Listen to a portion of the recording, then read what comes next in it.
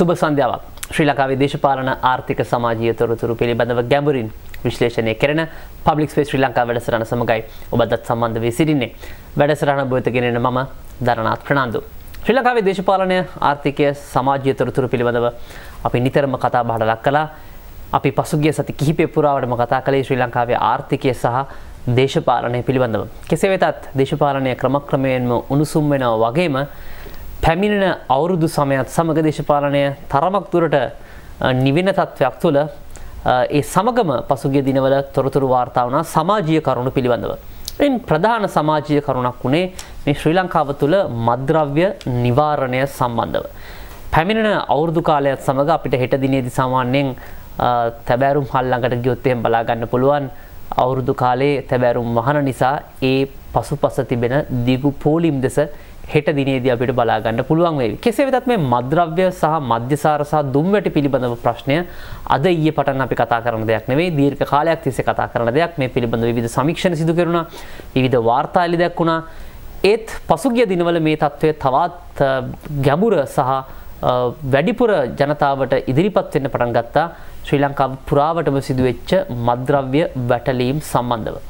කෙසේ වෙතත් ශ්‍රී ලංකාවේ ඇත්තටම මත්ද්‍රව්‍ය වැටලීම් සහ ශ්‍රී ලංකාවේ මතට ඇබ්බැහි වුවන් ඉන්නවද සහ ඇත්තටම කවුරු හරි එහෙම මත්ද්‍රව්‍ය වලට මත්පැන් වලට ඇබ්බැහි වෙලා නම් ඒකෙන් ගොඩ එන්නේ කොහොමද මේ පිළිබඳව සාකච්ඡා කරන්න අපි තාමත්ම ගෞරවණීයව ආරාධනා කරාද පුබුදු සුමනසේකර මහත්මයාට. එතුමා තමයි විධායක අධ්‍යක්ෂකතුමා මද්‍යසාර සහ මත්ද්‍රව්‍ය තොරතුරු මධ්‍යස්ථානයේ. පුබුදු මහත්මයා අපි ආයිබෝන් කියලා තාමත්ම ගෞරවයෙන් ඔබතුමා පිළිගන්න අපේ වැඩසටහනට. ආයිබෝන්.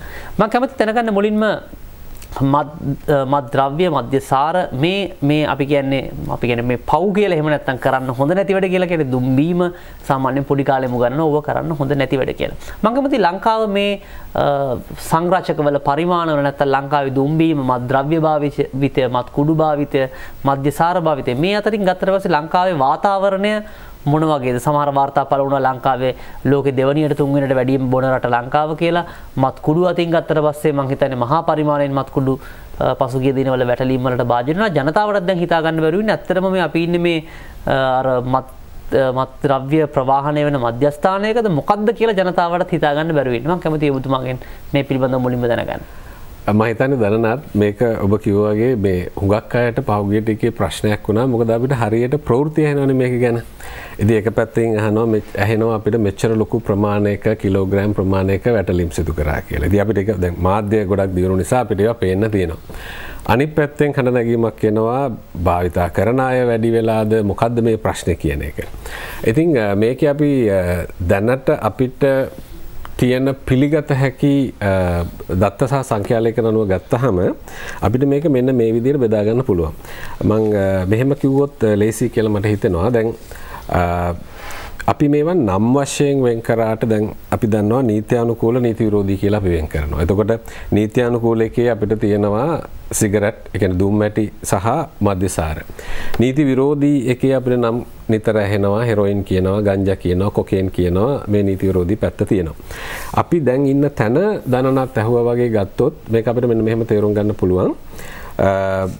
දුම්වැටි භාවිතය අතින් සිගරට් භාවිතය අතින් ගත්තොත් අපි මේ වෙලාවේ ලෝකයේ රටවල් අතර විශේෂයෙන් අපේ කලාපයේ අපේ සිගරට් භාවිතය ඇත්ත වශයෙන්ම අඩු වෙනවා.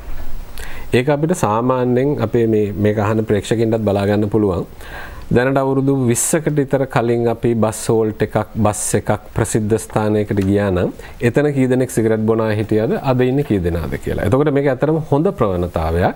මොකක්ද මේ සිගරට් භාවිතයේ ක්‍රමයෙන් අඩු වෙන එක.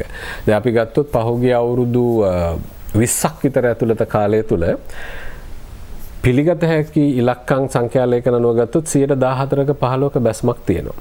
දැන් ලංකාවේ ගත්තොත් අතරම සිගරට් සම්බන්ධයෙන් තියෙන්නේ ඒකාධිකාරියක්. ලංකා දුම්කල නම් සමාගම නමින් පෙනී සිටින බ්‍රිතාන්‍ය ඇමරිකානු දුම්කල සමාගම. ඒ නිසා මේ සංඛ්‍යාලේඛන ඇත්තටම දුම්වැටි සම්බන්ධයෙන් එක්තරා දුරකට පහසුයි ගන්න. ඒතර ඒ අයගේ සංඛ්‍යාලේඛන ගත්තත් නිෂ්පාදනය කරන දුම්වැටි සංඛ්‍යාව අඩු වෙලා තියෙනවා. හරි. නමුත් ඒගොල්ලන්ගේ ලාභය වැඩි වෙලා දිනන මම පස්සේ කියන්නම් කොහොමද ඒක වෙන්නේ කියලා. ඒතකොට සිගරට් සම්බන්ධයෙන් ඔක තමයි தත්ත්වය. අපි ඒ ගැන සතුටු වෙන්න පුළුවන් එකක් අපිට. සමහර රටවල් දැන් අපි මේ අනුගමනය කරලා තියෙන සමහර ක්‍රමවේද විශේෂයෙන් තරුණයෝ හා ශිෂ්‍යයෝ සම්බන්ධයෙන් ඒගොල්ලෝ උනන්දුවක් දක්වනවා කොහොමද මේක උනේ කියලා. මොකද මේකේ ඇත්තටම අපේ අර පරපුරු දෙකක් අතර ගැප් එකක් ආවා. ඒ ජෙනරේෂන් ගැප් එකෙන් අපිට ලොකු හොඳක් වුණා. ඒ කියන්නේ අර ආරම්භ කිරීම අඩු වුණා එක වෙලාවක. එතකොට තරුණයන්ගේ මේක අලුත් පුරුද්දක් වුණේ නැහැ. ඉතින් ඒක ලොකු දෙයක් වුණා. ඒකට දැවැන්ත වැඩ ප්‍රමාණයක් ශ්‍රී ලංකාවේ ක්‍රියාත්මක වුණා විවිධ පාර්ශව තුලින්. ඒක එහෙම තියෙනවා. මධ්‍යසාර සම්බන්ධයෙන් ගත්තොත් මට කෙටි බාධා කිරීමක් කරන අවස්ථාව දෙන්න දුම් වැටි පාවිච්චියෙන් නැත්නම් සිගරට් භාවිතාවේදී ඔබතුමා කෝ 14%ක වගේ අඩුවීමක් තිබෙනවා කියලා. කාන්තාවන්ගේ දුම් වැටි භාවිතයේ වැඩිවීමක් දක්නට ලැබෙනවද? එහෙම සංඛ්‍යාලයකන වල පේන නැහැ. මේ ළඟදිම ගත්ත ලෝක සෞඛ්‍ය සංවිධානයේත් කරපු ඒවා මේක ඇත්තටම තියෙන්නේ 100ට දශම ගාණක්. ඒ කියන්නේ එකයි ගාණක්වත් නැහැ. දශම ගණන් වලින් තමයි තියෙන්නේ. ඔබ කිව්ව එකට හැබැයි හේතුවක් තියෙනවා. ඒ තමයි ලෝකෙත් ලංකාවේ දුම්කල සමාගම් කරන එක්තරා මොකක්ද ඒකට කියන්නේ ශිෂ්ට සම්පන්න නොවන මේ අලවි ප්‍රවර්ධන ක්‍රමයක් තමයි මුදල් දීපු කාන්තාව තැන් තැන් වල පේන්න දාන එක සිගරට් බොන්න. මේක සමහර අවස්ථාවල වැඩි වුණු ඒවා තියෙනවා. සහ සමහර අය ගිහිල්ලා කතා කරපුවාම ඇත්තට මේක ඔප්පු වෙලක් තියෙනවා මේ මට්ටමට කියලා. ඉතින් එහෙම කාන්තාවන්ගේ භාවිතයේ වැඩිවීමක් ඇත්තටම දැනනත් වෙලා නැහැ. එහෙම එකක් නැහැ. ඔබතුමා පැහැදිලි කරමින් මධ්‍යසාර පිළිබඳව දුම්වැටි පිළිබඳව පැහැදිලි කරලා පස්සේ මධ්‍යසාර සම්බන්ධයෙන් ගත්තොත් මධ්‍යසාර සම්බන්ධයෙන් අපේ වගේ රටක මේ භාවිතයට බලපාන ඍජු ප්‍රධාන සාධකයක් දුම්වැටි වලත් ඒක එහෙමමයි මධ්‍යසාර වලත් ඒක එහෙමමයි. ඒ තමයි මිල සාධකය. දැන් අපි රටක් හැටියට ගත්තොත් මේ මිල සාධකය ප්‍රතිපත්තිමය තීරණ තුළින් නිවැරදි ලෙස පාවිච්චි කරන එක හරි දුර්වලයි. එතකොට අපිට පේනවා කාලෙක බියර් බදු අඩු කරනවා. මේක හරි සුවිශේෂී එකක්. මොකද බදු අඩු කරාම බදු කියන්නේ රජයේ ආදායමනේ. රජයේ ආදායමත් අඩු කරගන්නවා ආණ්ඩුව. අඩු කරගන්නවා. ඒ කියන්නේ අවසාන අවාසනාවන්ත ප්‍රතිඵලය තමයි බදු අඩු වුණාම මේක වෙළඳපොලේ මිලත් අඩු වෙනවා. මිල අඩු වුණ හැටිය භාවිතය වැඩි වෙනවා. එතකොට මධ්‍යසාරයේ අපි බියර් වගේ එකක් ගත්තොත් අපිට පේනවා මේ මිලත් එක්ක මේක උච්චාවචන සිදු වෙනවා. මේකේ භාවිතය. බියර් වල මිල යම් විදිහකට අපි එක මට්ටමක තියාගෙන එනකොට අපිට පේනවා අපි බියර් වලට දැන් බියර් වල ගත්තොත් 8ක් වගේ දක්වා මධ්‍යසාර අඩංගු වෙන්නේ උපරිමයේ ගත්තොත් නිකන් 4 8 වගේ ගානේ. නමුත් ඉතුරු අපි ගත්තොත් ඔය සාමාන්‍ය විවහාරයේ කියන පොල්ලරක්කු කියනවා, ගලරක්කු කියනවා, සීල්ලරක්කු කියනවා. ඒවයේ ඊට වැඩි ප්‍රමාණයක් 20 ඉඳලා 40 විතර දක්වා මේක හිට මෙහෙට යන්න පුළුවන්. ඒවත් අපිට උච්චාවචනයක් තමයි පේන්න තියෙන්නේ. ඉතින් එතන අපිට පේන එක තමයි මේකේ අති ශීඝ්‍ර වැඩිවීමක් පේන්න නැහැ. හැබැයි අඩුවීමක් පේන්නත් නැහැ. ඉතින් මේක උඩ යට යමින් තියෙනවා. ඒකට එක ප්‍රධාන හේතුවක් තමයි ඇත්තටම ලංකාවේ ගත්තොත් මධ්‍යසාර සම්බන්ධයෙන් තියනවට වඩා දුම්වැටි සිගරට් සම්බන්ධ ප්‍රතිපත්තිමය තීරණ විද්‍යාත්මකව නිවැරදි අපි අරන් තියෙන සමහර ඒවා. තව ගොඩක් ගන්න තියෙනවා. නමුත් අපි අඩුම ගානේ එකේ යම් දුරකට අවිල්ලා තියෙනවා. මධ්‍යසාර සම්බන්ධයෙන් අපි එහෙම තැනකට අවිල්ලා නැහැ. ඉතින් ඒ නිසා අපිට පේන්නේ නැහැ නිකන් අඩු වෙනවා කියලා එහෙම කියන්න බෑ. ශීඝ්‍රයෙන් වැඩි වෙනවා කියලා කියන්නත් බෑ අපිට. ඊළඟට මම ආවොත් දැන් ඉතුරු ටිකනේ අපිට පේන්නේ මේ අපි කියන නීති විරෝධී මද්ද්‍රව්‍ය කියලා. දැන් නීති විරෝධී මද්ද්‍රව්‍යකේ අපි පසුගිය වකවානුවේ ඉඳලා අපිට දැනෙන වාර්තා වෙන එක තමයි එකක් හෙරොයින්. හෙරොයින් භාවිතය 80 දශකයේ විතර තමයි ලංකාවට එන්නේ. ඇවිල්ලා මේ මුලදී ආපු ඇත්තටම මේ හෙරොයින් කියන නීති විරෝධී මද්ද්‍රව්‍යයේ අපි කිව්වොත් ඒකේ පිරිසුදු බව පියුරිටි ලෙවල් එක ගත්තොත් ගොඩක් තිබ්බා. ඒ නිසා මිනිස්සු බලාගෙන ඉන්නද්දී අපිට පෙවුණා මේ හෙරොයින් බීපු අය වැහැරිලා යන හැටි, ලෙඩ හැදෙන හැටි, මැරෙන හැටි, අසනීප වෙන හැටි. නමුත් පසු කාලීන වෙච්ච එකක් තමයි අත්තටම මේක නීති විරෝධී ජාවාරමන්නේ. මේ හම්බෙන හැම කෙනාම මේකට මොන හරි එකතු කරනවා. මොකද මේකේ බර වැඩි කරගන්න. එකතු කරපුවාම අර අවසානයේ සාමාන්‍ය වෙළඳපොළට එන හෙරොයින් කුඩා පැකට් එකේ තියෙන ඇත්ත පිරිසිදු හෙරොයින් ප්‍රමාණය හරි අඩුයි. මේ වෙලාවේ ගත්තොත් තියෙන 20ක් 30ක්. ඒක සමහරවිට ඊටත් අඩු අවස්ථා තියෙනවා. ඉතින් කොහොම වුණත් හෙරොයින් භාවිතය ගත්තොත් ඇත්තටම දැන් සංඛ්‍යාලේඛන වල අපිට පේන එක තමයි දැන් සංඛ්‍යාලේඛන වල ගන්න වෙන මේක නීති විරෝධීනේ. ඒකෝට අර දුම්වැටි මධ්‍යසාර වගේ මනින්න බෑ. එතකොට හිතන්නකෝ ප්‍රතිකාර ගන්න එන ප්‍රමාණය. අනිත් පැත්තෙන් ගත්තොත් පුනරුත්ථාපන මධ්‍යස්ථාන වලට එන ප්‍රමාණය. අනිත් එක තමයි ඇත්තටම නීතිය රැහැනට හසු වෙන පිරිසක් ඉන්නවා. භාවිත ළඟ තියාගෙන එක්ක මේ ට්‍රැෆිකින් අපි කියන ප්‍රවාහනය කරලා. ඒ අයගේ එක ගත්තාම හෙරොයින් භාවිතය ඇත්තටම එක තැනක යනවා. නමුත් මේක ශීඝ්‍ර වැඩිවීමක් පේන්න නැහැ. නමුත් ඉතින් මේක අපි පටලව ගන්න හොඳ නැහැ. මෙන්න මෙහෙම එකද කාට හරි අහන්න පුළුවන්. ඒතර මේ අහුවෙන්නේ මෙච්චර ගොඩක් අච්චර කිලෝග්‍රෑම් ගාණක් අහුවෙන්නේ කොහොමද කියලා. ඒක අර ඔබ මුලදී යම් දුරකට කිව්වා වගේ දැන් අපේ රට ගත්තොත් අපේ රටේ මේ භූමික පිහිටීම මත ඉතිහාසයෙන් ධම්ම මේ නීති විරෝධී සමහර දේවල් වල මේක එක්තරා ට්‍රාන්සිට් පොයින්ට් එකක්. මේක මැදිහත් තැනක් මෙතනින් ගෙනල්ලා එහා පැත්තට දෙන. එතකොට ඔය හසු වෙන සමහර දැවැන්ත තොග ප්‍රමාණයන් අපිට ඇත්තටම හිතන්න තියෙන්නේ ඒකේ යම් ප්‍රමාණයක් රට ඇතුළට එන්න වෙන්න පුළුවන්. නමුත් ඒවා ඇත්තටම අර මේ මහා පරිමාණ ජාවාරමේ මැද තැනකදී මේ අහුවෙන්නේ ඇත්තටම ගත්තොත්. මොකද අපි එහෙම තැනක තමයි පිහිටීම තියෙන්නේ. එතන හෙරොයින් වල ගත්තොත් අපිට අහු වෙනවා, හා වාර්තා වෙනවා. හැබැයි ඒක ගැන අපි සතුටු වෙන්න ඕනේ. මොකද දැන් එහෙම ක්‍රමවේදයක් තියෙනවනේ කියන්නේ රට ඇතුලේ.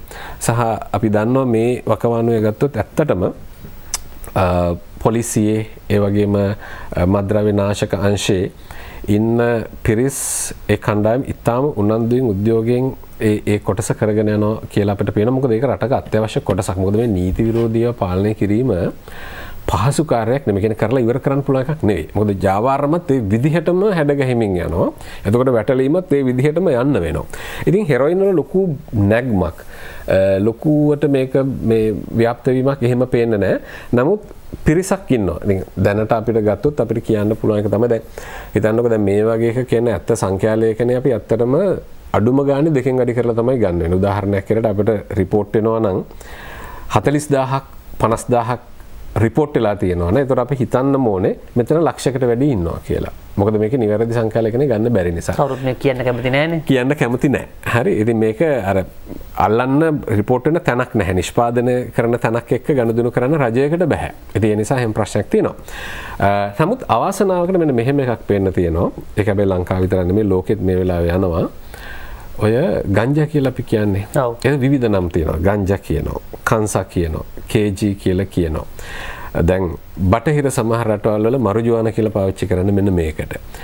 සමහර කණ්ඩායම් මම හිතන්නේ දැන් ඔය ගංජා බොන එක, ගංජා භාවිතා කිරීම, පට්ට බැඳලා තියෙන නම් තියෙන ගංජාකාරයා වගේ ඒක මේ වෙළඳාම වැඩි කරගන්න පුළුවන් ප්‍රතිරූපයක් නෙවෙයි. ඒ නිසා මේ සමහර නිකන් නම් හඳුන්වලා දෙනවා වීඩ් එක්ක පොට් වගේ නම් වලින් මේක එනවා. ඉතින් කොහොම වුණත් එකක් පේනවා මේ ගංජා භාවිතයේ පොඩි වැඩිවීමක් තියෙනවා. ඒකට හේතු කීපයකුත් තියෙනවා. අපිට ඒක ඉදිරියට කතා කරන්න පුළුවන්. ඒක මට මේ වෙලාවේ කියන්න ඕන එක තමයි ඒ වැඩිවීම පේන වැදිනේ මාධ්‍යවලත් පොඩ්ඩක් ඒකේ මාතෘකාව ගැන පත්තරවල ලොකු පිටු ගණන් යනකොට පොල් ගෙඩිය අකුරෙන් එක්ක සමහර ලාට ඒවා ගැන සින්දු හැදෙනකොට එක්ක ජනප්‍රිය ඒගොල්ලන්ගේ අවබෝධ මට්ටම අපි දන්නේ නැහැ. නමුත් ජනප්‍රිය වෙන්න අවබෝධ මට්ටමක් ඕනේ නැහැ නේ. සමහර ජනප්‍රියයි කියලා කියන අය වේදිකාවල නැගලා මේ ගැන කියන ඒවා සින්දුව කියන්න කලින් ඔය ගත්තාම ටිකක් කියන්නේ මේක තරුණයින්ගේ ශිෂ්‍යයින්ගේ පැත්තෙන් ගත්තොත් ඒගොල්ලන්ට එච්චර හිතකර නැති ප්‍රවර්ධනයක් යම් ප්‍රමාණයකට පේන්න තියෙනවා. ඉතින් ගංජාවල එහෙම යම් වැඩිවීමක් තියෙනවා අපිට පේන විදිහට. අනිත් එක තමයි දැන් පහුගිය ටිකේ මාතෘකාවල අපිට ඇහුණු ඉතුරු වචනේ කොකේන් වගේ ඒවා.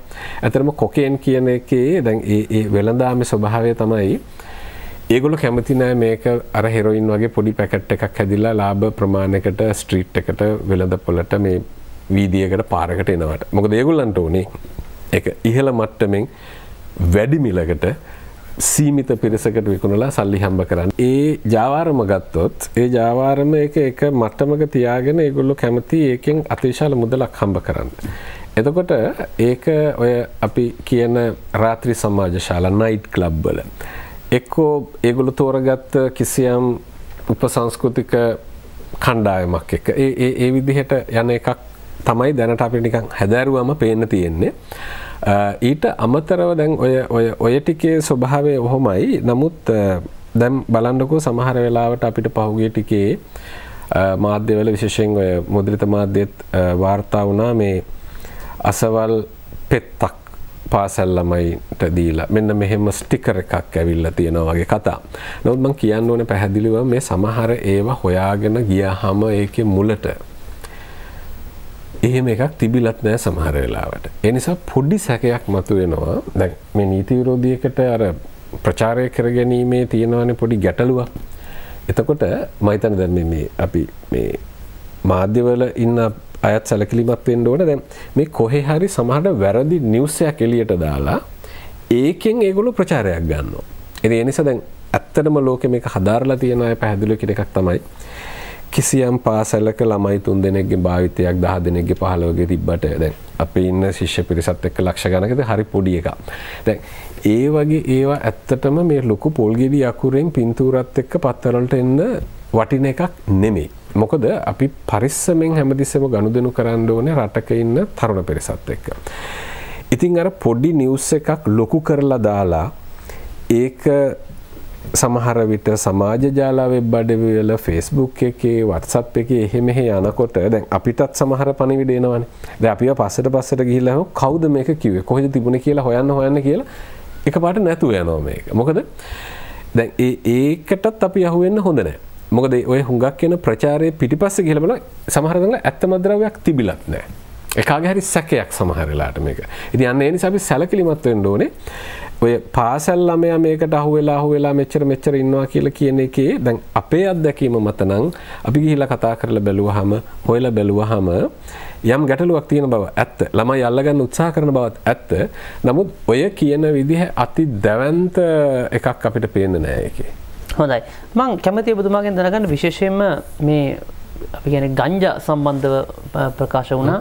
මම මේ නම් වැඩි පාවිච්චි කරන්නත් කැමති නැහැ. මොකද නැත්තම් මේ නොදන්න කට්ටිය මේවට අනුගත වෙන්න පුළුවන් නිසා. දැන් ලෝකේ සමහර රටවල් කැනඩාව වගේ රටවල් මේ නීතිගත කරා සමහර තරුණ ශිෂ්‍යයන් අතරේ වැරදි මත තිබෙනවා. ඒවා මම දන්නේ ප්‍රසිද්ධ මාධ්‍ය සාකච්ඡා කරන එක සුදුසුදු කියලා මේ නිර්මාණාත්මක වෙනවා. මේ වගේ මත තිබෙනවා. මතක හිටිනවා, පාඩම් කරන්න හොඳයි මේ වගේ විවිධ මත තිබෙනවා. මම කැමතියි මේ පිළිබඳව දැනගන්න ඇයි සමහර රටවල් මේ නීත්‍යානුකූලගත කරන්නේ සහ ඇයි මේ වගේ මිත්‍යා මත සම්බන්ධව යථාර්ථය මම කැමතියි ඔබතුමාගෙන් අත්‍තරම දැනගන්න. ඔව් අපි අරක ඉස්සෙල්ලා ගත්තොත් දැන් මේ රටවල් වල ගන්න සමහර තීරණ අපි හොඳාකාරවම දන්නවා ඇත්තටම එහෙම ප්‍රතිපත්තිමය තීරණයක් එන්නේ දේශපාලඥයෝ අතින්. දැන් දේශපාලඥයා ගත්තාම ඒගොල්ලෝ හුඟක් වෙලාවට යැපෙන්නේ ඒ රටේ ඒ වෙලාවේ යන රැල්ල එක්ක. සමහර වෙලාවට ඡන්ද එක්ක. සමහර වෙලාවට දැන් අපිට පේන එකක් තමයි මේ දේශපාලඥයන් ලව්ව තමන්ගේ වැඩ කරගන්න ජාවාරම් සහ අති දැවැන්ත මේ අපි කියන ඔය බහුජාතික සමාගම් ඒගොල්ලෝ පාවිච්චි කරන මේ ෆ්‍රන්ට් ගෲප්ස් ඉන්නවා. එතකොට දැන් ගත්තොත් නෙදර්ලන්තේ නීතිගත කරා එක්තරා දුරකට. ෆ්ලොරිඩා වල ඇමරිකාවේ නීතිගත කරා. ඔබ කිව්වා වගේ ළඟදී අපිට කැනඩාවෙන් ඒක අහන්න ලැබුණා. බය නැතුව අපිට කියන්න පුළුවන් එක තමයි මේ නීතිගත කිරීම පිටුපස ඇත්තටම ගත්තොත් හදාරලා බැලුවොත් කිසිදු විද්‍යාත්මක පදනමක් නැහැ. දැන් ඔය සිද්ධිය දැන් මේ අවුරුද්ද දැන් මේ ගිය මාසේ මාර්තු මාසේ එක්සත් ජාතික සංවිධානයේ මධ්‍යසාර සමාවෙන්ද මේ UNODC කියලා අපි කියනවා United Nations Office on Drug and Crime එකේ මේ මද්ද්‍රව්‍ය සහ අපරාධ පිළිබඳ මූලස්ථානයේ ඔස්ට්‍රියාවේ වියනාවල ඒ තියෙන ලොකුම සමුළුව තිබ්බා. ඒකට හැම රජයකින්ම සහභාගී වුණා. ඒකම විද්වතුන් පර්යේෂකයන් සහභාගී වුණා. ඒ වගේම සිවිල් සංවිධානවල මේ ප්‍රජාව වැඩ කරන අයත් සහභාගී වුණා. මටත් අවස්ථාව ලැබුණා සහභාගී වෙන්න. දැන් මේකේ ඇත්ත තත්ත්වය මෙන්න මේකයි. ඇත්ත තත්ත්වය ගත්තොත් නීතිගත කරපු හැමතැනකින්ම එන පර්යේෂණ වාර්තා අනුව ඔබ කිව්වා වගේ දැන් මේ යම් ප්‍රමාණයකට මේක නීතිගත කරාම දැන් සමහර තැන්වල ඒගොල්ලෝ පාවිච්චි කරපු වචනයක් තමයි මේක නීතිගත කරනවා medicinal use කියන එක. ඒ කියන්නේ ඖෂධයක් හැරෙට භාවිතා කිරීම නීතිගත කරනවා. right? එතකොට ඖෂධයක් හැරෙට මේක විකුණන්න පුළුවන් වෙනවා. අනිත් එක තමයි සමහර තැන්වල පාවිච්චි කරා ඇත්තටම මේ recreational use කියලා. ඒ කියන්නේ මේ නිකන් සතුටු වෙන්න හරි නිකන් ප්‍රබෝධයක් ප්‍රසාදයක් ලබා ගන්න ඒක එක්තරා දුරකට නීතිගත කරා කියලා. පැහැදිලිව අපි දැනගන්න ඕන එකක් තමයි නීතිගත කරපු හැම තැනකින්ම අද එන වාර්තා අරගෙන බැලුවහම මෙන්න මේ ටික වැඩි වෙලා තියෙනවා. එකක් තමයි අපි කියන්නේ බුද්ධි මට්ටම මනින්න පුළුවන් ඇත්තටම තරුණයන්ගේ ශිෂ්‍යයින්ගේ. මේවා මෙතන මෙහෙම ප්‍රශ්නයක් වුණා. නීතිගත කරනකොට දැන් මට මේක කියන්න දෙන හොඳම උදාහරණේ සිගරට් එක අපි දැන් ලොකුවට කතා කරලා අඩු කරනවානේ මුළු ලෝකෙම එකඟ වෙලා තියෙන්නේ ප්‍රඥප්තියකුත් හදලා තියෙන්නේ දැවැන්ත ප්‍රශ්නයක් වෙලා මිනිස්සු අකාලේ මිය ගිහිල්ලා මැරිලා ප්‍රශ්න වෙලා ඔක්කොම වෙලා දැන් මේක ඇත්තටම සම්පූර්ණයෙන් අතුගාලා දාන්න මුළු ලෝකෙම සැලසුම් කරලා ඒක සෑහෙන දුරකට කරගෙන යනවා. සිගරට් එක ලෝකෙට ආපු විදිහටම තමයි මේ ගංජා කියන්නේ. මේක දැන් හදාරපු ඉතාම හොඳට මේවා විද්‍යාත්මකව හදාරපු පොතපත ලියවිලා තියෙනවා සහ මේ වීඩියෝ ඩොකියුමන්ටරිත් හැදිලා තියෙනවා. හරි. එතකොට මොකද්ද මේ උනේ? සිගරට් එක පල්ලෙහාට ඇවිල්ලා ඒකෙන් එන ආදායම හොයාගන්න අමාරු වෙනකොට මොකද්ද උනේ? මේ සමාගම් බැලුවා ඊළඟට ඒගොල්ලන්ට අලෙවි කරන්න පුළුවන් දේ මොකද්ද කියලා. මොකද ඒගොල්ලෝ දන්නේ ඒක දුම්මැටියක් අලෙවි කිරීමනේ.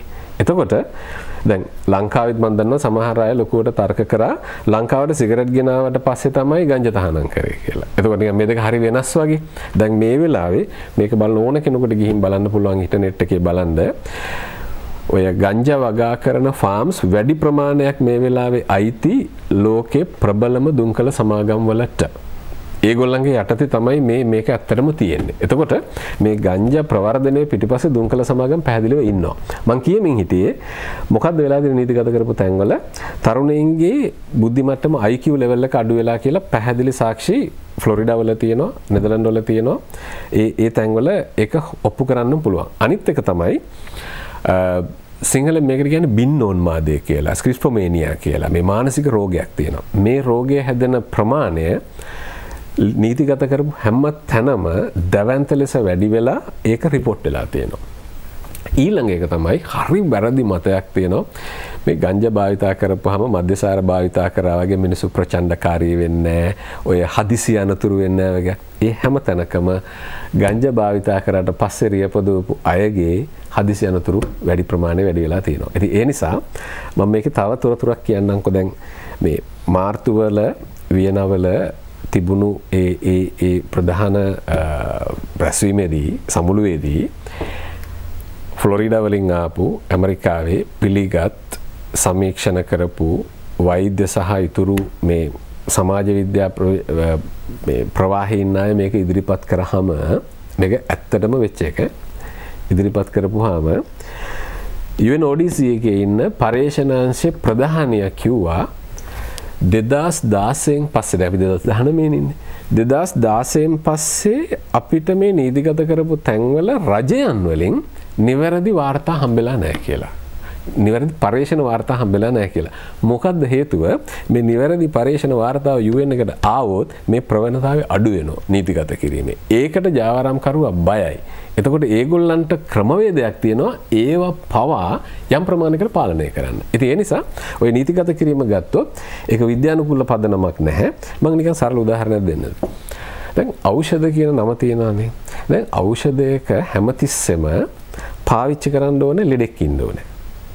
සහ අපි දැන් අලුත්ම විද්‍යාත්මකව ගත්තොත් ඔහුගේ බර අනුව පාවිච්චි කළ යුතු ප්‍රමාණය කියන්න ඕනේ. ඒකට තමයි ඖෂධයක් කියලා අපි කියන්නේ. දැනනත් හරි මම හරි අසනීප වෙලා වෛද්‍යවරයෙක් ළඟට ගියාම ඌ අපෙන් අහන ප්‍රධාන තමයි වයස. වයස ඇවරේජ් ඒගොල්ලෝ දන්නවා මේ වයස කොහොමද කියලා. විශේෂයෙන් පොඩි ළමයින්ට දෙනකොට බරමනේ මනින්නේ. හරි. එතකොට මේක මේ ඖෂධයක් කියලා රාවයක් ගියාට මෙන්න මේ රෝගය මෙන්න මේ මාත්‍රාවෙන් ගත්තාම මෙන්න මේ කාලෙදි මේක අඩු වෙනවා කියලා එහෙම ගන්නෑ. මේක ඇත්තටම මේක ඖෂධයක් කියන එක ගෙනාවා මතයක් හැටියට. හැබැයි මෙතන මෙහෙම එකක් තියෙනවා. අපි ගිහිල්ලා ආයුර්වේද වෛද්‍යවරයෙකුට කතා කරොත් ඔහු පැහැදිලිව කියයි මේ ගංජා ගහෙන් ගන්න සමහර කොටස් විෂහරණයකට පස්සේ හරිද ඩිටොක්සිෆිකේෂන් එකකට පස්සේ ඒ කියන්නේ ක්‍රියාවලියකට පස්සේ ඒගොල්ලෝ යොදා ගන්න සමහර ඖෂධ හදන්න. නමුත් ඔය හිතනද මේ ඖෂධයක් පාරේන මිනිස්සුන්ට නිකන් අරන් බොන්න දෙනවා කියලා. අපි නෑ ඖෂධයක් දෙන්නේ ලෙඩක් තියෙන මිනිහෙකුට. ඒක තීරණය කරන්නේ කවුද? සහතිකලත් වෛද්‍යවරයෙක්. අනිත් මෙතන තියෙන ලොකුම විහිළුව තමයි මේ ගංජා ගහේ තියෙන ඖෂධීය ගුණය කවදාවත් ගංජා සුරුට්ටුවක් හැටියට හරි සිගරට් එකක් හැටියට හරි ඔතලා දුම උරලා මේක ගන්න බෑ. මේක එහෙම එකක් නෙවෙයි. නමුත් දැන් අපි දෙන්න මේ කතා කරන තරම් නිවැරදි පැහැදිලි තොරතුරු ඔය ගංජා ඖෂධයක් කියන කිසිම තැනක නැහැ. ආයුර්වේද වෛද්‍යගෙන අපි එහෙනම් දැන් මේ අපි ගංජා සුරුට්ටක් බිව්වම මට මේ ලෙඩේ සනීප වෙයිද? නෑ එහෙම වෙන්නේ නෑ. ඒක අපි හදපු එක ගන්න ඕනේ. ඒක වෙන විදිහකට ක්‍රමයකට හදලා තියෙන්නේ. ඉතින් ඔන්න ඕකයි මම කියන්නේ මේවා එක කාලෙක යන රැල්ලක් මේක. මොකද මේක පිටිපස්සේ අපි නොදන්න අති දැවැන්ත මුදල් වියදම් කරන පිරිසක් ඉන්නවා. දැන් මම කියන්න පුළුවන් උදාහරණ කිහිපයක් ගත්තොත් ඔය ස්ටාර්බක්ස් කියලා තියෙනවා කෝපි විකුණන ලෝකේ හැම තැනම ප්‍රසිද්ධ හැම වගකීම ගන්නව නේද? ඔව් මම වගකීම බර. ස්ටාර්බක්ස් එකේ ඒකක ලැක්තරෝ කෝපි තමයි ඒගොල්ලන්ගේ ලොකු බිස්නස් එක. දැන් ස්ටාර්බක්ස් එකේ එනවා කැනබිස් මුසු කරපු කෝපි එක. හරිද? ඒතර මේ නීති අනුකූල කරපු එකේ කලින් හිතපු නැති අනිසි ඵල විපාක. එතකොට ඒක බොන්නේ කවුද? ඒක බොන්න වයසක් තියනවද? ඒක බොන්න කවුරුට තීරණය කළා කිව්වොත් එහෙම එකක් නැහැ. මොකද දැන් ඒ එක එක කාලෙට යන රාවයන් වලට අහු වෙලා මිනිස්සු යන ලක්ෂණ මෙතන තියෙනවා. ඉතින් මේ වගේ මේක ඊටාම කනගාටුදායක වෙයි ලීගලයිස් කරපු තැන්වල ගිහිල්ලා බැලුවාම එක්කෝ ඒ යාර තියෙන පින්තූර අරන් බැලුවාම චුවින් ගම් හදලා තියෙනවා. ලොලිපොප් හදලා තියෙනවා. ඉතින් ඒගොල්ලෝ නීතිගත කරන වෙලාව හිතුවා දේව හදයි කියලා මේ අදාළ අය. නමුත් දැන් ඒක කන්ට්‍රෝල් කරගන්න විදියක් නැහැ. මොකද අලුත් නීති හදන්න ඕනේ. දැන් අලුතෙන් නීති හදනකොට කලින් නීති අනුකූල කරගත්ත අය ඒවට ඔක්කොටම එකඟ වෙන්නේ නැහැ. හරියට මොන වගේද දන්නවද? සිගරට් වගේම තමයි. කොච්චර හානි කරයි කියලා කිව්වද? භාවිතා කරන දෙන්නේගේ එක්කෙනෙක් අනිවාර්යෙන් නියනවා කියලා හෘද රෝග විශේෂඥයෝ කොච්චර කිව්වත් දැන් අපි දන්නවා පින්තූර අවවාදී දාගන්න ගිහිල්ලා ලංකාවේ සිගරට් පෙට්ටියේ අවුරුදු 3මාරක් දනනාත් උසාවි ගියා. මොකටද උසාවි ගියේ? රටේ දරුවෝ තරුණයෝ ශිෂ්‍යයෝ ආරක්ෂා කරගන්න මේකෙන් වෙන හානිය අඩු කරන්න අකාලේ මේ යන මිනිස්සු ටික රැකගන්න සෞඛ්‍ය ප්‍රතිපත්තියක් ගේන්න ගියපුවාම බහුජාතික සමාගමක් ඒකට විරුද්ධව නඩු යනවා. ගංජා ව්‍යාපාරයත් ඕකම තව ටික දවසකින් කරනවා. ඒ නිසා මේක දැන් සමහර රටවල ඇත්තටම දැනගෙන තියෙන්නේ. ඒ නිසා ඔබ ඇහුවා වගේ මේ නීතිගත කරන එක සමහර රටවල කරගෙන යනවා. නමුත් ඒකට විද්‍යාත්මක පදනමක් නැහැ. අනිත් එක ඔබ ඉතින් වැදගත් දෙයක් ඇහුවා මේ සමහර මත ගැන. මේක කොහොමද බිව්වම මොකද වෙන්නේ කියලා දැන් මම කියන්න ඕනේ දැනට මේ ඔක්කොම ටික මේ ලංකාවේ ළමයින්ට පාඩම් කරවලා තියෙන්නේ මොනවද සින්දු ලිව්වා සමාජ ජාල වෙබ් අඩවිවල මුණු පොතේ Facebook එකේ ගියා WhatsApp වල එක එක ඒවා යනවා පත්තරේ හැමතැනම යනවා නමුත් එකක් කියන්න ඕනේ දැන් හිතන්නකෝ මේ ඕක වෙන්නේ මෙන්න මෙහෙමයි හිතන්න නිර්මාණශීලී මිනිස්සෙක් ඉන්නවා. හොඳ කටහඬක් තියෙනවා. එයාට සින්දු කොහොමද කියන්න පුළුවන්. මේ මිනිස්සයා ටික කාලෙකින් අවාසනාවකට ගංජා බොන්න පටන් ගන්නවා. දැන් ප්‍රසිද්ධ වෙන්නේ කොහොමද? මාරයා ලස්සනට සින්දු කියනවා. එයා ගංජා බොනවනේ කියලා. මේ ගහන් ඉන්න පොඩි ළමයෙකුට මොකද්ද හිතෙන්නේ? මේ ගංජායි සින්දුයි අතර මෙයාගේ හැකියාව මෙයාගේ හඬ අතර සම්බන්ධයක් තියෙනවා කියලා. එහෙම සම්බන්ධයක් නැහැ. එහෙම සම්බන්ධයක් අපි තියනවා කියලා හිතමුකෝ. එහෙම නැති මේක හරි ලේසියිනේ. එක්ක දැන් ඔය ගංජා බොන සමහර අය ඉන්න විදිහට කොච්චර ගායකයෝ ඉන්න ඕනේද අපිට? කොච්චර අර තනු නිර්මාණකයෝ ඉන්න ඕනේද? එහෙම එකක් මෙතන නැහැ. හරි. හැබැයි වෙනව මෙන්න මේක. මොකද්ද? ජනප්‍රිය කෙනෙක් යමක් භාවිතා කරපුවාම එයාට තියෙන හැකියාව එයාගේ ආකර්ෂණීයත්වයට මේකත් ඇඳිලා තමයි යන්නේ. ඉතින් ඒ නිසා අපි මේකට කිසිසේත් රැවටිය යුතු නැහැ. සහ කනගාටුදායක ලෙස අපි දන්නවා තමහර විශ්වවිද්‍යාල ශිෂ්‍යයෙක් එක්ක කතා කරපුවාම අර ඔයා කියපුවගේ සමහර ඒවා කියනවා. නිදි මරන්න පුළුවන් නේද? පාඩම් හිටනවා නේද? කිසි දෙයක් මේකේ විද්‍යාත්මකව ඔප්පු කරලා නැහැ. එහෙම කරන්න බෑ මේක. ඒක එහෙම එකක් මේකේ නෑ කිසිසේත්. හොඳයි. අද අපත් සමග සාකච්ඡාවට සම්බන්ධ වී සිටින්නේ පුබුදු සුමනසේකර මහත්මයා තමයි මධ්‍යසාර සහ මද්ද්‍රව්‍ය තොරතුරු මධ්‍යස්ථානයේ විධායක අධ්‍යක්ෂකතුමන්. ඔබට පුළුවන් මීළඟ වටේ සිට අපත් සමග දුරකථන මාර්ග ඔස්සේ සම්බන්ධ වෙන්න. අපගේ තිරේ දිස්වන දුරකථන අංක ඔස්සේ 0115 394යි 301 සහ 0115යි 394යි 302 කියන දුරකථන මාර්ග ඔස්සේ ඔබට පුළුවන් තිරේ දිස්වන ආකාරයට මීළඟ වටේ සිට පුබුදු සුමනසේකර මහත්මයාත් සමග ප්‍රශ්න අහන්න මාත් සමග සම්බන්ධ වෙන්න. මම හිතන්නේ ඔබටත් ප්‍රශ්න ගණනාවක් ඇති විශේෂයෙන්ම කුඩා දරුවන් ගෙවල් වල ඉන්න දෙමව්පියන් කොතරම් මේ සම්බන්ධයෙන් බය වෙනවද කියලා අපි දන්නවා. අනික් පැත්තෙන් ගෘහස්ත හිංසනයේ පැත්තෙන් ගත්තත් පීඩාවට පත්වන කාන්තාවන් ගත්තත් සමහරලාට බීමතට ඇබ්බැහි වෙන ස්වාමි පුරුෂයන් නිසා ශ්‍රී ලංකාවේ ඒ තරම්ම දුර්ලභ නැහැ එවැනි අවස්ථා. අනික් පැත්තෙන් ගත්තට පස්සේ යම් කෙනෙක් මේ මතට ඇබ්බැහි වෙලා ඉන්නවා නම් මත්ද්‍රව්‍ය වෙන්න පුළුවන්, නීති විරෝධී මත්ද්‍රව්‍ය වෙන්න පුළුවන්, නීතිගත මත්ද්‍රව්‍ය වෙන්න පුළුවන්, දුම්බැටි වෙන්න පුළුවන්. ඔවුන්ව කොහොමද හරි මාර්ගයට ගන්න. දැන් වැඩේ වුණා මේක නඩාන ඉඳලා වැඩක් නැහැ. දැන් කොහොමද හරි පැත්තට එන්නේ? ඒ පිළිබඳව සාකච්ඡා කරන්න ඔබට ප්‍රශ්න යොමු කරන්න පුළුවන්. මේ විරාමයෙන් අනතුරුව අපි ඔබත් සමග නැවතත් සම්බන්ධ වෙනවා පුබුදු සුමනසේකර මහත්මයාත් සමග සාකච්ඡා කරන්න ශ්‍රී ලංකාවේ මත්ද්‍රව්‍ය භාවිතය සහ ඒ පිළිබඳව අපිට මොකද්ද කරන්න පුළුවන්, ඔබට මොකද්ද කරන්න පුළුවන්. ළඟ ඉන අවුරුදු සමය සාමාන්‍යයෙන් මේවා භාවිතා වෙන ප්‍රමාණය වැඩි වෙනවා. මේ සම්බන්ධයෙන් ඔබව දැනුවත් කරන්න නැවතත් අප ඔබත් සමග සම්බන්ධ වෙන්නේ මේ විරාමයෙන් අනතුරුව.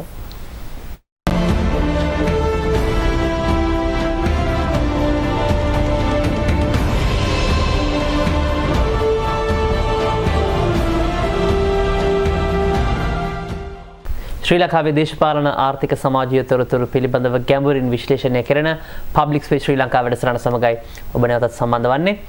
අද අපත් සමග සාකච්ඡාවට සම්බන්ධ වී සිටින්නේ පුබුදු සුමනසේකර මහත්මයා. එතුමා තමයි මධ්‍යසාර සහ මත්ද්‍රව්‍ය තොරතුරු මධ්‍යස්ථානයේ විධායක අධ්‍යක්ෂකතුමන්.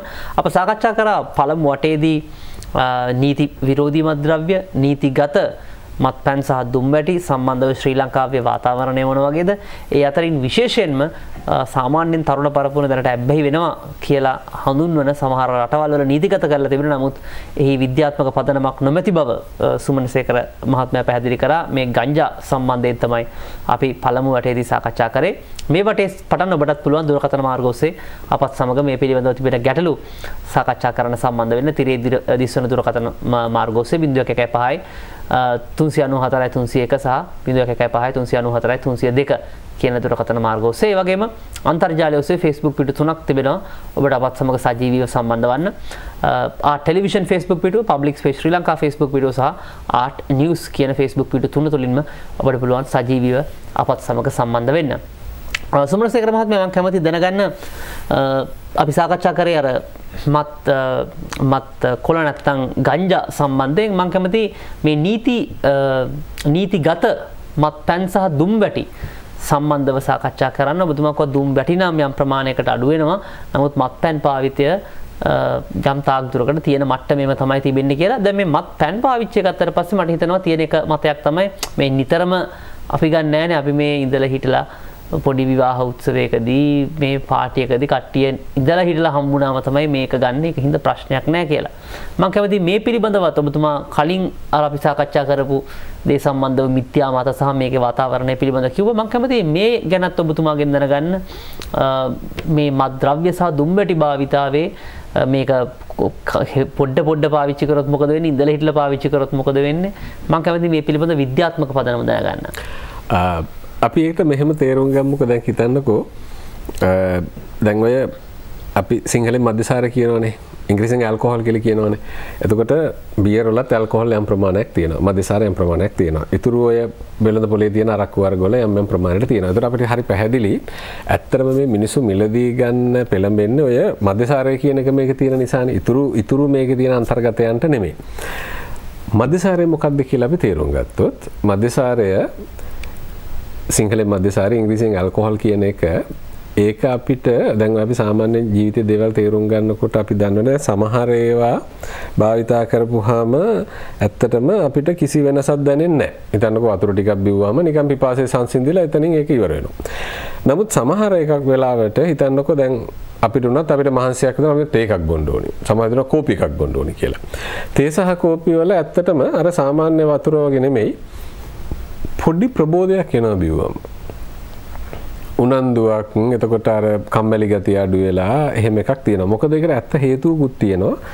තේ වල තියෙන ටැනින්, ඔය කෝපි වල තියෙන කැෆේන් වගේ ඒවා ගත්තාම ඇත්තටම ඒවා උත්තේජකයක් කියලා අපි කියනවා. ඒ කියන්නේ තිබුණට වඩා කිසියම් මට්ටමකින් යම් ප්‍රබෝධයක් ඇති කරන්න පුළුවන් සමත් රසායනයන් මේවා ඇතුලේ තියෙනවා. දැන් මද්‍යසාර මේක කොහෙද වැටෙන්නේ කියලා ගත්තොත්. දැන් සාමාන්‍ය මේවා තියෙනවා භාවිතා කරලා පස්සේ කිසියම් උත්තේජනයක් කියන ඒවා තියෙනවා. අනිත් එක තමයි භාවිතා කරලා පස්සේ තිබ්බ ටිකක් නැති වෙන ඒවා තියෙනවා. හරි? ඇත්තටම ගත්තොත් මද්‍යසාරය කියන්නේ ඒකට සිංහලෙන් අපි කියන්නේ අවපීඩකයක් කියලා. ඒ කියන්නේ සම්පූර්ණ උත්තේජනය කියන එකේ ප්‍රතිවිරුද්ධ එක. ඉංග්‍රීසියෙන් කිව්වොත් මේක ස්ටිමියුලන්ට් එක නෙමෙයි ඩිප්‍රෙසන්ට් එක. ඒ කියන්නේ තිබුණු ක්‍රියාකාරීත්වය, තිබුණු ප්‍රබෝධය අපිට තිබුණු කිසියම් සක්‍රීය බවක් තියෙනවා නම් ඒකේ සම්පූර්ණ අනිත් පැත්ත තමයි මද්‍යසාරයෙන් කරන්නේ. දැන් ඔන්න ඔතන ඉඳලා අපිට අර සාකච්ඡාවට එන්න පුළුවන්. හිතන්නකෝ කෙනෙක් කියනවා දැන් මේ උත්සවයකට ගියපුවාම මේ පොඩි සාදයකදී ඉතින් මේ පොඩ්ඩක් බිව්වට කමක් නැහැ නේද කියලා. පළවෙනි ප්‍රශ්නේ තමයි අහන්න ඕනේ පොඩ්ඩක් බීමෙන් ඔබ බලාපොරොත්තු වෙන්නේ කුමක්ද කියලා. හැබැයි හැම අයගේම හරි පව් ඒගොල්ලන්ගේ බලාපොරොත්තුව තමයි හිටියට ටිකක් හොඳට ඉන්න එක, අප්පුඩියක් ගහලා සින්දුවක් කියන එක, නටන එක. ඕකනේ ඔගේ අවසාන බලාපොරොත්තුව. ඉතින් මට කියන්න ඕන එක තමයි දැන් මේ කතාව සමහරට අහලා අඩු ඇති. සහ දැන් අපේ මේ අද මේක බලන ප්‍රේක්ෂකයින්ටත් අහුවම පිළිගන්නත් ටිකක් අමාරු ඇති. බය වෙන්න එපා. ඕන තරම් කරුණු හොයන්න. හොයලා බලන්න. ඇල්කොහොල් වැටෙන්නේ මොකක් යටතටද කියලා මේක මිනිහෙක් හෝ සත්තුන්ට දුන්නාම මේක අවපීඩකයක්. එතකොට ක්‍රියාකාරීත්වය අඩු වෙනවා. අඩපණ වෙනවා. හරි? මේකේ ලක්ෂණ පේනවා. ඒක තමයි දාඩිය දාන්නේ. මොකද ඇතුලේ ලොකු සටනක් එක ගෙනියන්න ඕනේ. මේ ඇතුලට වැටිච්ච මධ්‍යසාරය ටික බින්දලා කරලා ඒක ඩයිලියුට් කරලා දාන්න. හරි? හිසේ කැක්කුම එනවා සමහරුන්ට. අපි හොඳටම දන්නේ ඒක තමයි යම් ප්‍රමාණයකට සමහර මධ්‍යසාර ගත්තට පස්සේ ඇවිද ගන්න බෑ. බැලන්ස් නැහැ. ඇඟ තුලනය කරගන්න බෑ. ඉතින් මේක සැපක්ද? හරි? හොඳට බලන්න කියලා මම අද යෝජනා කරනවා මේක බලන අපේ ප්‍රේක්ෂකයන්ගෙන් මධ්‍යසාර ගත්තට පස්සේ සමහරු සින්දුවකට උනත් සාදයකට උනත් අප්පුඩි ගහන්නේ කොහොමද කියලා. අප්පුඩිය ගහ ගන්නවා. ඊට පස්සේ ගලව ගන්න. ආයෙ ගහනකොට අර තනුව ඔක්කොම ඉවර වෙලා. ඉතින් ඕ වගේ සමහර අය දිහා බලාගෙන සමහරු නම් සතුටු වෙනවා. නමුත් ඒක හරි පවුනේ. මොකක්ද? සතුටු වෙන්න බැරි උත්තේජනයක් සැපයන්නේ නැති සක්‍රීය බව ඇති කරන්නේ නැති බීමක් අර වගේ තැනකදී බොනවා. බීලා අමාරුවෙන් සින්දු කියනවා, අමාරුවෙන් නටනවා, අමාරුවෙන් අප්පුඩි ගහනවා. ඉතින් එතකොට මේක යම් ප්‍රමාණයකට බිව්වයි කියලා සුළු ප්‍රමාණයක් බිව්වයි කිව්වහමත් අපිට කියන්න තියෙන්නේ එතකොට අමාරුව චුට්ටක් අඩුයි. වැඩි ප්‍රමාණයක් බිව්වොත් අමාරුව ගොඩක් වැඩි. ඉතින් ඒ පැත්තෙන් ගත්තාම අමාරුව වැඩි කරගන්නවට වැඩිය හොඳයි අඩුවෙන් අමාරුව හදාගන්න එක. නමුත් අමතක කරන්න එපා මේක අමාරුවක්. හරි? මේකම ධනාත්මක යමන්ට ළමක් ලැබෙන සතුට වින්දනයේ තෘප්තිය වැඩි කරගන්න පුළුවන් එකක් නෙවෙයි. ඉතින් ඒ නිසා ඔය මතය දැන් අපි බලන්න ඕනේ කොහොමද මේක ස්ථාපනය වුණේ කියලා. ඕක ස්ථාපන වුණේ ලෝකයේ මේක ඉතිහාසය හරි දිගයි ඇත්තටම. ස්ථාපනය වෙන්නේ මෙන්න මෙහෙමයි. දැන් ලංකාව ගත්තොත් ඉස්සර ඉතිහාසයේ අපි අහලා තියෙන ඔය කතාවල රොබර්ට් නොක්ස්ගේ අපේ ගැන යා ලියපු හැම රා තිබිලා තියෙන ලංකාවේ. හැබැයි රා බීපු එක කවදාවත් රා බෝතලේ සාලිමැද්ද බිව්වේ නැහැනේ කට්ටිය. රා බෝතලයක් කවදාවත් අපේ මගුල් ගෙදරක තිබ්බා කියලා කොහෙවත් නැහැ. ප්‍රසිද්ධිය ගෙනල්ලා අනිත් අයට රා බොන්න එන්න කිව්වා කියලා. රා කවුරු හරි පෙරුවා. රා බොන මිනිස්සු කීප දෙනෙක් හිටියා. නමුත් ඒක කිසිසේත් අපේ ශ්‍රී ලාංකික සංස්කෘතියේ කල යුතු වටිනා ගුණාංගයකට තිබුණේ නැහැ. නමුත් පෘතුගීසින්ගේ පැමිණීමෙන් පස්සේ ඔය අපි නිතර අහන කතාව තියෙන්නේ අර කවුද බලන් ඉඳලා කිව්වා කියලා මිනිස්සු ඒගොල්ලෝ පාන් කෑවා. වයින් බිව්වා. එතකොට බලන් ඉඳලා කිව්වා මේ මිනිස්සු කිරිගල් කාලා ලේ බොන જાතියක් කියලා. හරි. එතකොට ඔන්න වයින් එක එනවා. ඊට පස්සේ ක්‍රමිකව මේ යටත් විජිත යුගයේදී ඇත්තටම ඉතාම අවාසනාවන්ත ලෙස බ්‍රිතාන්‍ය යුගයේදී මේ ඇල්කොහොල් කියන එක අපේ ජන ශ්‍රුතියට සංස්කෘතියට ඔබනවා. ඒගොල්ලෝගේ හිතලම කරා. ඒක හුඟක් තැන්වල ඒගොල්ලෝ කරා. ඒ කරේම ඇත්තටම ඒ අදාළ රටේ මිනිස්සෙන්ව යම් ප්‍රමාණයකට අඩපණ කරගෙන කන්ට්‍රෝල් කරගෙන තියාගන්න පුළුවන් කියන මතය තුල. එතකොට ඊට පස්සේ මොකද වෙන්නේ? මෙන්න ටික කාලයකට පස්සේ ලංකාවේ සංස්කෘතිය අපිට පේනවා කවුරු හරි කියනවා සාදයකදී මේක ගේන්න ඕනේ කියලා. මෙහෙම එකක් අපේ රටේ තිබුණේ නැහැ. දැන් මම මේක කියන්නේ සමහරු විතරනේ මේක අපේ තිබ්බ එකක් කියලා. මේක කොච්චුට්ටක්වත් අපේ තිබ්බ එකක් නෙවෙයි. අපිට බලෙන් ඔබපු එකක්. දැන් අපි කරේ තියන් යනවා. හැබැයි කරේ තියන් ගියත් ආයෙත් අමතක කරන්න එපා. මේක උත්තේජකයක් නෙවෙයි. හරි? එතකොට මේක පැටලිල්ල මෙන්න මෙතන තමයි වෙන්නේ. දැන් මේ අද අපේ දෙමව්පියොත් මේක අහනවනම් මේක ඒගොල්ලෝ තේරුම් ගන්න එක හරි වටිනවා. මොකද මම කියන්නේ මේක අපි ළමයින්ට ඇත්ත කියලා තේරුම් කරන්න ඕනේ කියලා. වෙන්නේ මේකයි. චූටි පුතා එක්ක යනවා මගුල් ගෙදරකට. එයාට පේනවා මාමලා බාප්පලා ලොකු අය වැඩිහිටිය අය කාමරයක හෝ යම් කිසි තැනක බොනවා. එතන සින්දුත් කියනවා. සංගීතෙත් තියෙනවා සමහර වෙලාවට. එයා තව උත්සවයකට යන උපන්දින සාදයකට. එතනත් එයා එක දකින සාදය කියන්නේ අපි හොඳ මූඩ් එකේ ඉන්නේ. බොහොම සතුටුදායක තැනක ඉන්නේ. ඊට පස්සේ එයා දකින්න ට්‍රිප් එකක් ගියපුවාම තාත්තගේ යාළුවෝ කට්ටිය වෙන තැනක බීලා එතනත් සින්දුවක් කියනවා. දැන් බලන්න මේක මෙන්න මෙහෙමයි වෙන්නේ. සතුටුදායක තැන්වල තමයි ඇත්තටම මිනිස්සු බොන්නේ හුඟක් වෙලාවට. මලගෙදර වුණත් එහෙමයි ඇත්තටම. හැමෝටම දුක නෑනේ ඕකේ. හරිද? එතකොට මලගෙදර වුණත් අර කට්ටියක් එකතු වෙලා අපි දන්නවා හොරෙන් බොන තැන් තියෙනවා. හැබැයි මේ බොන අයට මම කියන්නේ ඒගොල්ලන්ට වෙන්නේ අර කට්ටිය එකතු වෙන පිරිස ඉන්න නිදහස තියෙන ඒ සතුටුදායක තැන මැදසාර බොන්න පටන් ගන්නවා. අරක බොන්න පටන් ගන්නවා. මේ සතුටුදායක තැන බීලා සතුටුදායක තැන බීලා සතුටුදායක තැන බීලා මේක වැරදියට ඔලුවට යනවා බිවම සතුටුදායකයි. මම මේක ටිකක් සාමාන්‍ය ව්‍යවහාර භාෂාවෙන් කියන්නද? ජොලි වෙලාවේ බොනවා. අපි ජොලි කියලා වචනයක් පාවිච්චි කරා. ජොලි වෙලාවේ බීලා ජොලි වෙලාවේ බීලා ජොලි වෙලාවේ බීලා ජොලි වෙලාවේ බීලා ටිකක් කල් ගියාම හිතනවා බිවම ජොලි කියලා. බිවම ජොලි නෑ. වෙලා දිනේ ජොලි වෙලාවේ බීලා. හරි. හැබැයි මේක මේ ඔළුව ඇතුලේ අනිත් පැත්ත හැරෙනවා. එතකොට අන්න එහෙම තමයි මේක පැටලෙන්නේ මිනිස්සෙයින්ට ඇත්තට. මේක හරි පව්. මොකද පව් කියලා මම කියන්නේ ඉස්සෙල්ලම අරක්කුරට හෝ බියර් වලට අහු වෙන්නේ සතුට ඉස්සෙල්ලම හොයන් යන කෙනා. දැන් එක එක අය ඉන්නෝනේ අපේ තරුණ කණ්ඩායමක් ගත්තත් වැඩිහිටි කණ්ඩායමක් ගත්තත් කට්ටියක් කැමති හැමතිස්සෙම සින්දුවක් කියලා නටලා එහෙම ඉන්න. ඒ අය මනේ දැනනත් මේකට අහු වෙන්නේ ඉස්සෙල්ලම. ඊට පස්සේ හැබැයි මෙහෙම එකක් වෙනවා. අර මතකද මම ගංජා ගැන ඔයාලට කිව්වා. අර සින්දු කියන්න පුළුවන් කෙනා ගංජා බිව්වහම එයාගේ නමින් ගංජා ප්‍රොමෝට් වෙනවා. දැන් අතන මොකද වෙන්නේ? අර දුවන, පනින්න, නටන, දඟලන පෞරුෂය තියන අය ඉන්නවනේ. ඒගොල්ලෝ ඉස්සෙල්ලාම ගමේ අරක්කු වලට අහු වෙනවා. එක්ක අපේ වර්ක් ප්ලේස් එකේ වැඩ කරන තැන. ඊට පස්සේ අර ඒගොල්ලන්ගේ ලක්ෂණය නිසා අරක්කු ජනප්‍රිය වෙන්න පටන් ගන්නවා. මේකයි මේකේ ඇත්ත කතාව. ඒ නිසා මේකේ පරිශන කරලා තියෙනවා මෙන්න මෙහෙම ඒවා හරි රසවත් ඒවා මේ කඩරි හදාarලා කියලා බලන්න පුළුවන් නම්. ඔව්. හිතන්නකෝ කවුරු හරි ඉන්නවා කවුරු හරි කියනවා නෑ නෑ මට නම් සින්දු කියන්න අරක්කු බොන්නම ඕනේ. නටන්න අරක්කු බොන්නෝ නැත්තම් මට නැට වෙන්නෙම නෑ කියලා කියන අය සමහර ඉන්නවනේ. හරි. හිතන්නකෝ එයා දන්නේ නැති වෙලාවක බලාපොරොත්තු නොවන අවස්ථාවක අර බියර් එකෙන් යන අරක්කු බෝතලෙන් යන අරක්කු ප්‍රමාණයම ශරීරගත කරා කියලා. දැන් මේක අහගෙන ඉන්න ටිකක් අමාරු වැඩක් කියලා හිතේ නැති. මම නිකන් සරල උදාහරණයක් දෙන්න. මේ හිතන්නකො. කොහමද අරක්කු බිවම සින්දු කියන නටන කෙනෙක් ඉන්නවා කියලා හිතන්න. එක්ක මේකේ අනිත් පැත්ත. කුණු හරප කියලා රණ්ඩු වෙන කෙනෙක් ඉන්නවා කියලා හිතන්න. එයා කකුලේ අමාරුවකට රෝහලට ගිය වෙලාවක එයා දන්නේ නැතු එයාගේ වෛද්‍යවරයා සේලයින් එකට දාලා අර අරක්කු ටික දුන්නා නම්. ඒ මත සාර ප්‍රමාණය. ඔව්. මේවා කරලා තියෙන්නේ දැන් ලෝකේ. හරිද? ඒ මනුස්සයා කවදාවත් එතන ඉඳන් ඇඳේ ඉඳන් කියන්නේ දැන් නම් ડોක්ටර් මට සින්දුවක් කියන්න හිතනවා කියලා. එක්ක දැන් නම් ડોක්ටර් මට හරි තරයි මගේ තරහකාරයා ගිහලා මරන්න හිත. මුකුත් නැහැ. හැබැයි අර අරක්කු වීදුරු ප්‍රමාණයෙන් බෝතලෙන් බොන ප්‍රමාණය ඇඟට ගිහිල්ලා. ඇයි මේ? මේක සින්දු කියනවා කියන එක, නටනවා කියන එක එක්ක මේක සම්පූර්ණ අනිත් පැත්ත. කුණු හරප කියන එක, ගහ ගන්න එක, මරා ගන්න එක මධ්‍යසාරයේ රසායනික ගුණාංගයක් නෙවෙයි. ඒක දැන් ලෝකේ හොයලා ස්ථාපනය කරලා තියෙනවා. හැබැයි මේක හරි අමාරුයි මේ අරක්කු කම්පැනිත් එක්ක බියර් කම්පැනිත් එක්ක මේ මතේ අරයි යන්න මිනිස්සු අතරට විවිධ බාධක ඒගොල්ලෝ දානවා.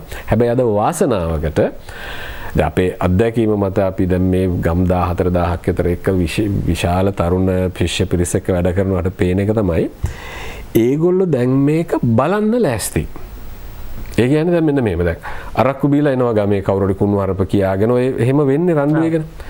එනකොට එයාලා බලනවා ගමේ චණ්ඩිය ඉස්සරහත් එයා ඒකම කරනවාද කියලා. එහෙම කරන්නේ නැහැ. චණ්ඩිය ළඟ සමහරට දෙකරන වෙනවා. පොලිසිය නිලධාරි මහත්තයෙක් ඉස්සරහට ආවොත් එයා ළඟ බිව්වේ නැහැ වගේ හැසිරෙනවා. හැබැයි දැන් ඒක තුල අරක්කු තියෙනවානේ. හැබැයි ඒක පහසු නැහැටිය අහිංසක කෙනෙක් ආවොත් කාන්තාවක් ගැහණු ළමෙක් එක්ක සාමාන්‍ය පිරිමියෙක් වුණත් ආවොත් ආයේ අර පාට් එක දානවා ඒගොල්ලෝ. මේකෙන් හොඳට ඔප්පු වෙලා පේනවා මේක මධ්‍යසාරී ලක්ෂණයක් නෙමෙයි. මේක මිනිස්සෙයින්ගේ ලක්ෂණයක් සහ මිනිස්සු මේක කරන්න ඉගෙනගෙන තියෙන එකක්. ඉතින් එතකොට මේකේ ඔය අපිට ඇහෙන ධනාත්මක ඒවා ගත්තාම වාසිදායක ලයිස්තුවක් තරම් බලන්න පුළුවන්. අර දරුණුයි කියන ගහ ගන්නවා බැන ගන්නවා කියන ඒ නෙගටිව් ලයිස්තුව. ඒ පැත්තත් තරම් බලන්න පුළුවන්. මම මේ කියන්නේ අපිට පෙනෙන සහ ඊටම කනගාටුදායක ලෙස සමහර ටෙලි නාට්‍යවල සමහර චිත්‍රපටවල සමහර නවකතා කෙටි කතාවල අරක්කු ගැන කියන කතා අරක්කු වල මධ්‍යසාරයේ රසායනික ලක්ෂණ නෙවෙයි. ඔන්න ඕක තමයි මේකේ ඇත්තම ඇත්ත කතාව. පැහැදිලි.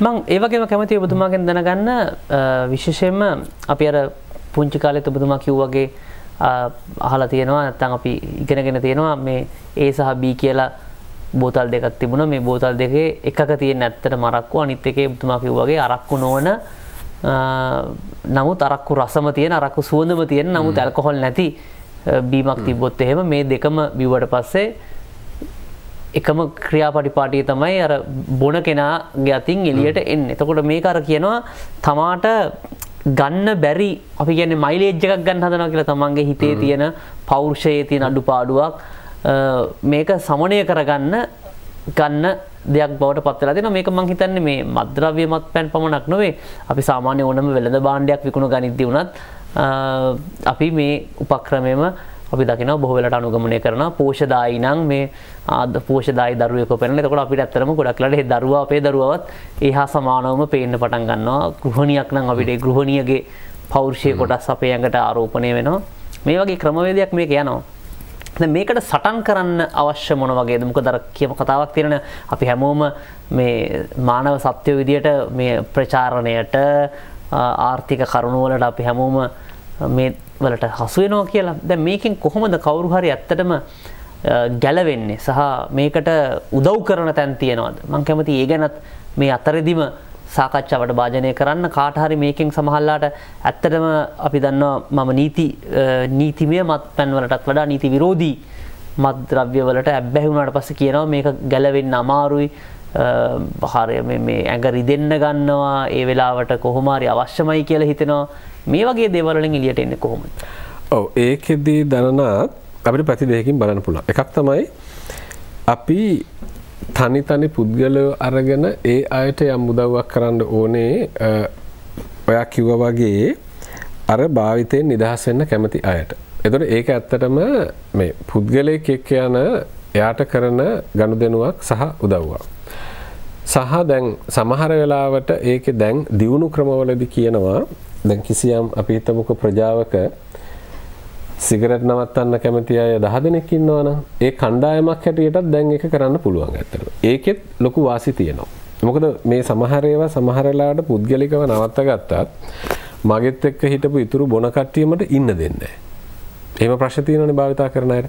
එතකොට අපි තේරුම් ගත්තොත් එකක් තමයි ඔබ කිව්වා වගේ පුද්ගලිකව යම් ශක්තිමත් කිරීමක් කළ යුතුයි. හරි? මම ඒක කරන්නේ කොහොමද කියලා තව ටිකකින් කියන්නම්. ඒකම කියන්න ඕන එක තමයි එකම කරන්න ඕන එක තමයි රටක දැන් මිනිස්සුયો බීමට යොමු කරන මද්යසාර වේවා, හෙරොයින් වේවා, ගංජා වේවා, දුම්මැටි සිගරට් වේවා, ඒකට යොමු කරවන්න තියෙන ප්‍රවණතාවයන් ප්‍රතිපත්තිමය වශයෙන් අඩු කරන වැඩපිළිවෙලක් අවශ්‍යයි. දැන් මම උදාහරණයක් කිව්වොත් දැන් සිගරට් පැකට් එකේ අර සිගරට් එකෙන් ඇත්තටම වෙන්නේ මොකද්ද කියන ප්‍රතිවිපාගේ පින්තූරේ දැමීමෙන් අන්නේ උදව්ව යම් දුරකට සැපේනවා. හරි? ඒක උදාහරණයක්. ඒක ඇත්තටම දැන් මේ එක්කෙනෙක් මුල් කරගෙන අපි කරන එකක් නෙවෙයි. ඒක රටක ප්‍රතිපත්තිමය තීරණයක් ඇත්තටම. එතකොට මේ දෙපැත්තම තියෙනවා. මම දැන් ආවොත් ආයි මුල් එකට දැන් මේ පුද්ගලිකව දැන් අපේ මේක නරඹන කෙනෙකුට හරි කාට හරි හිතෙනවනේ එක්ක තමන්ගේම වුණත් සමහර විට මං කොහොමද මගේ භාවිතය අඩු කරගන්නේ?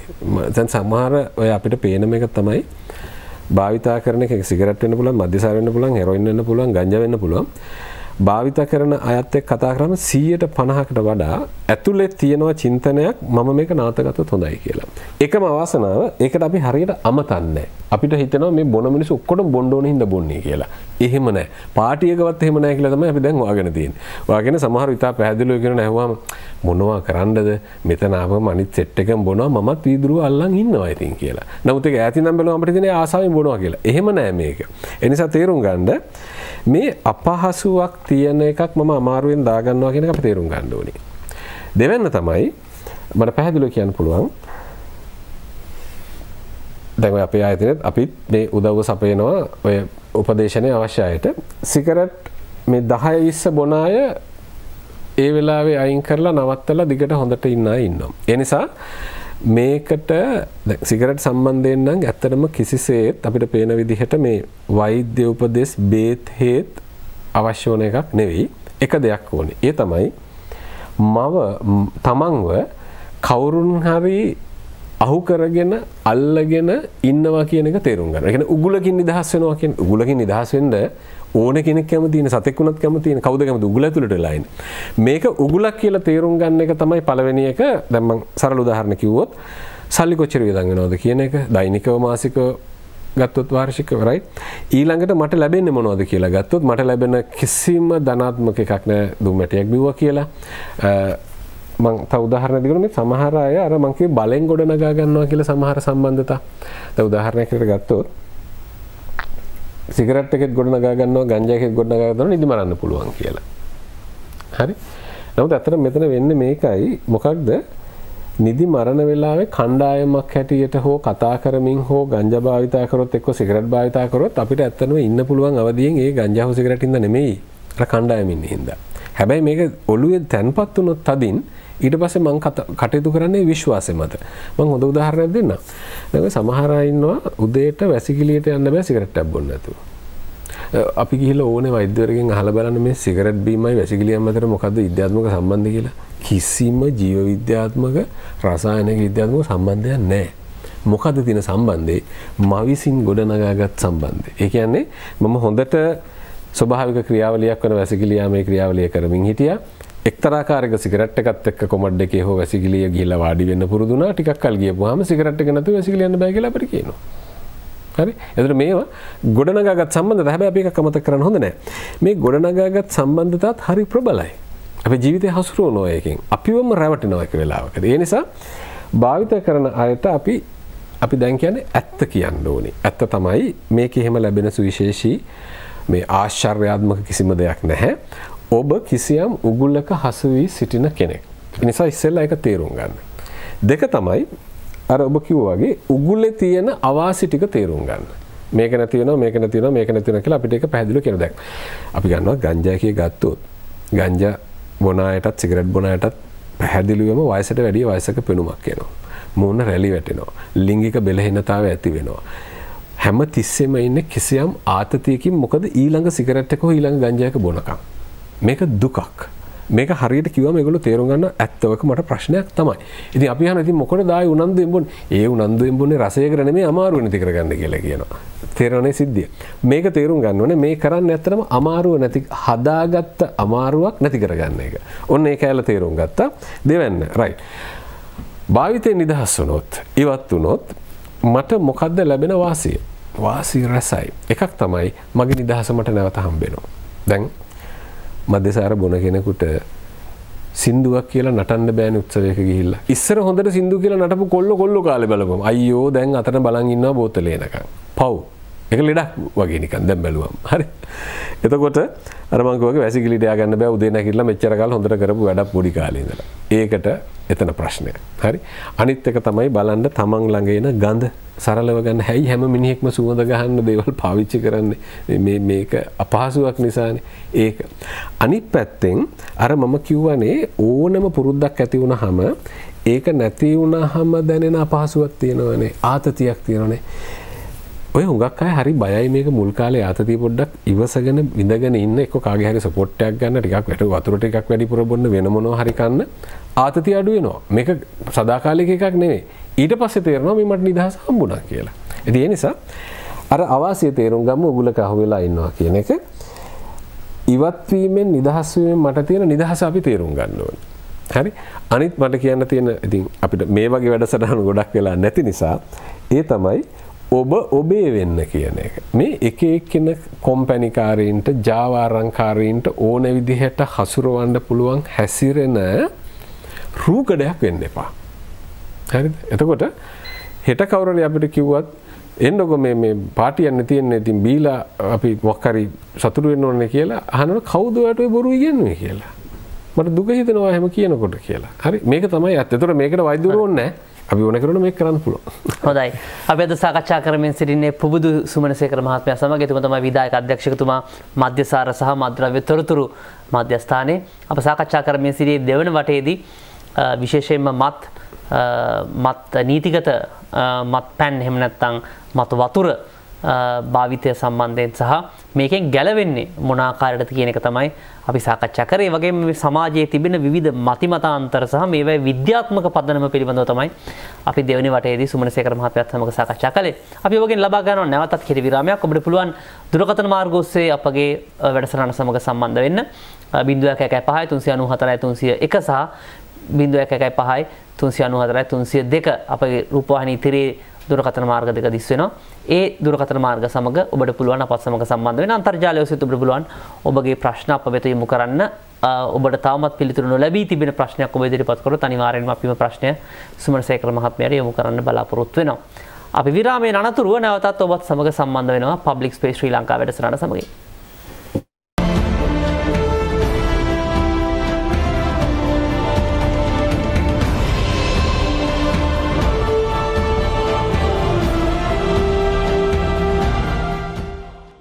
ඔබට සම්බන්ධ වන්නේ පබ්ලික් ස්පේස් ශ්‍රී ලංකා වැඩසටහන සමගින් ශ්‍රී ලංකාවේ දේශපාලන ආර්ථික සමාජීය තොරතුරු පිළිබඳව ගැඹුරින් විශ්ලේෂණය කරන ඔබගේම වැඩසටහන.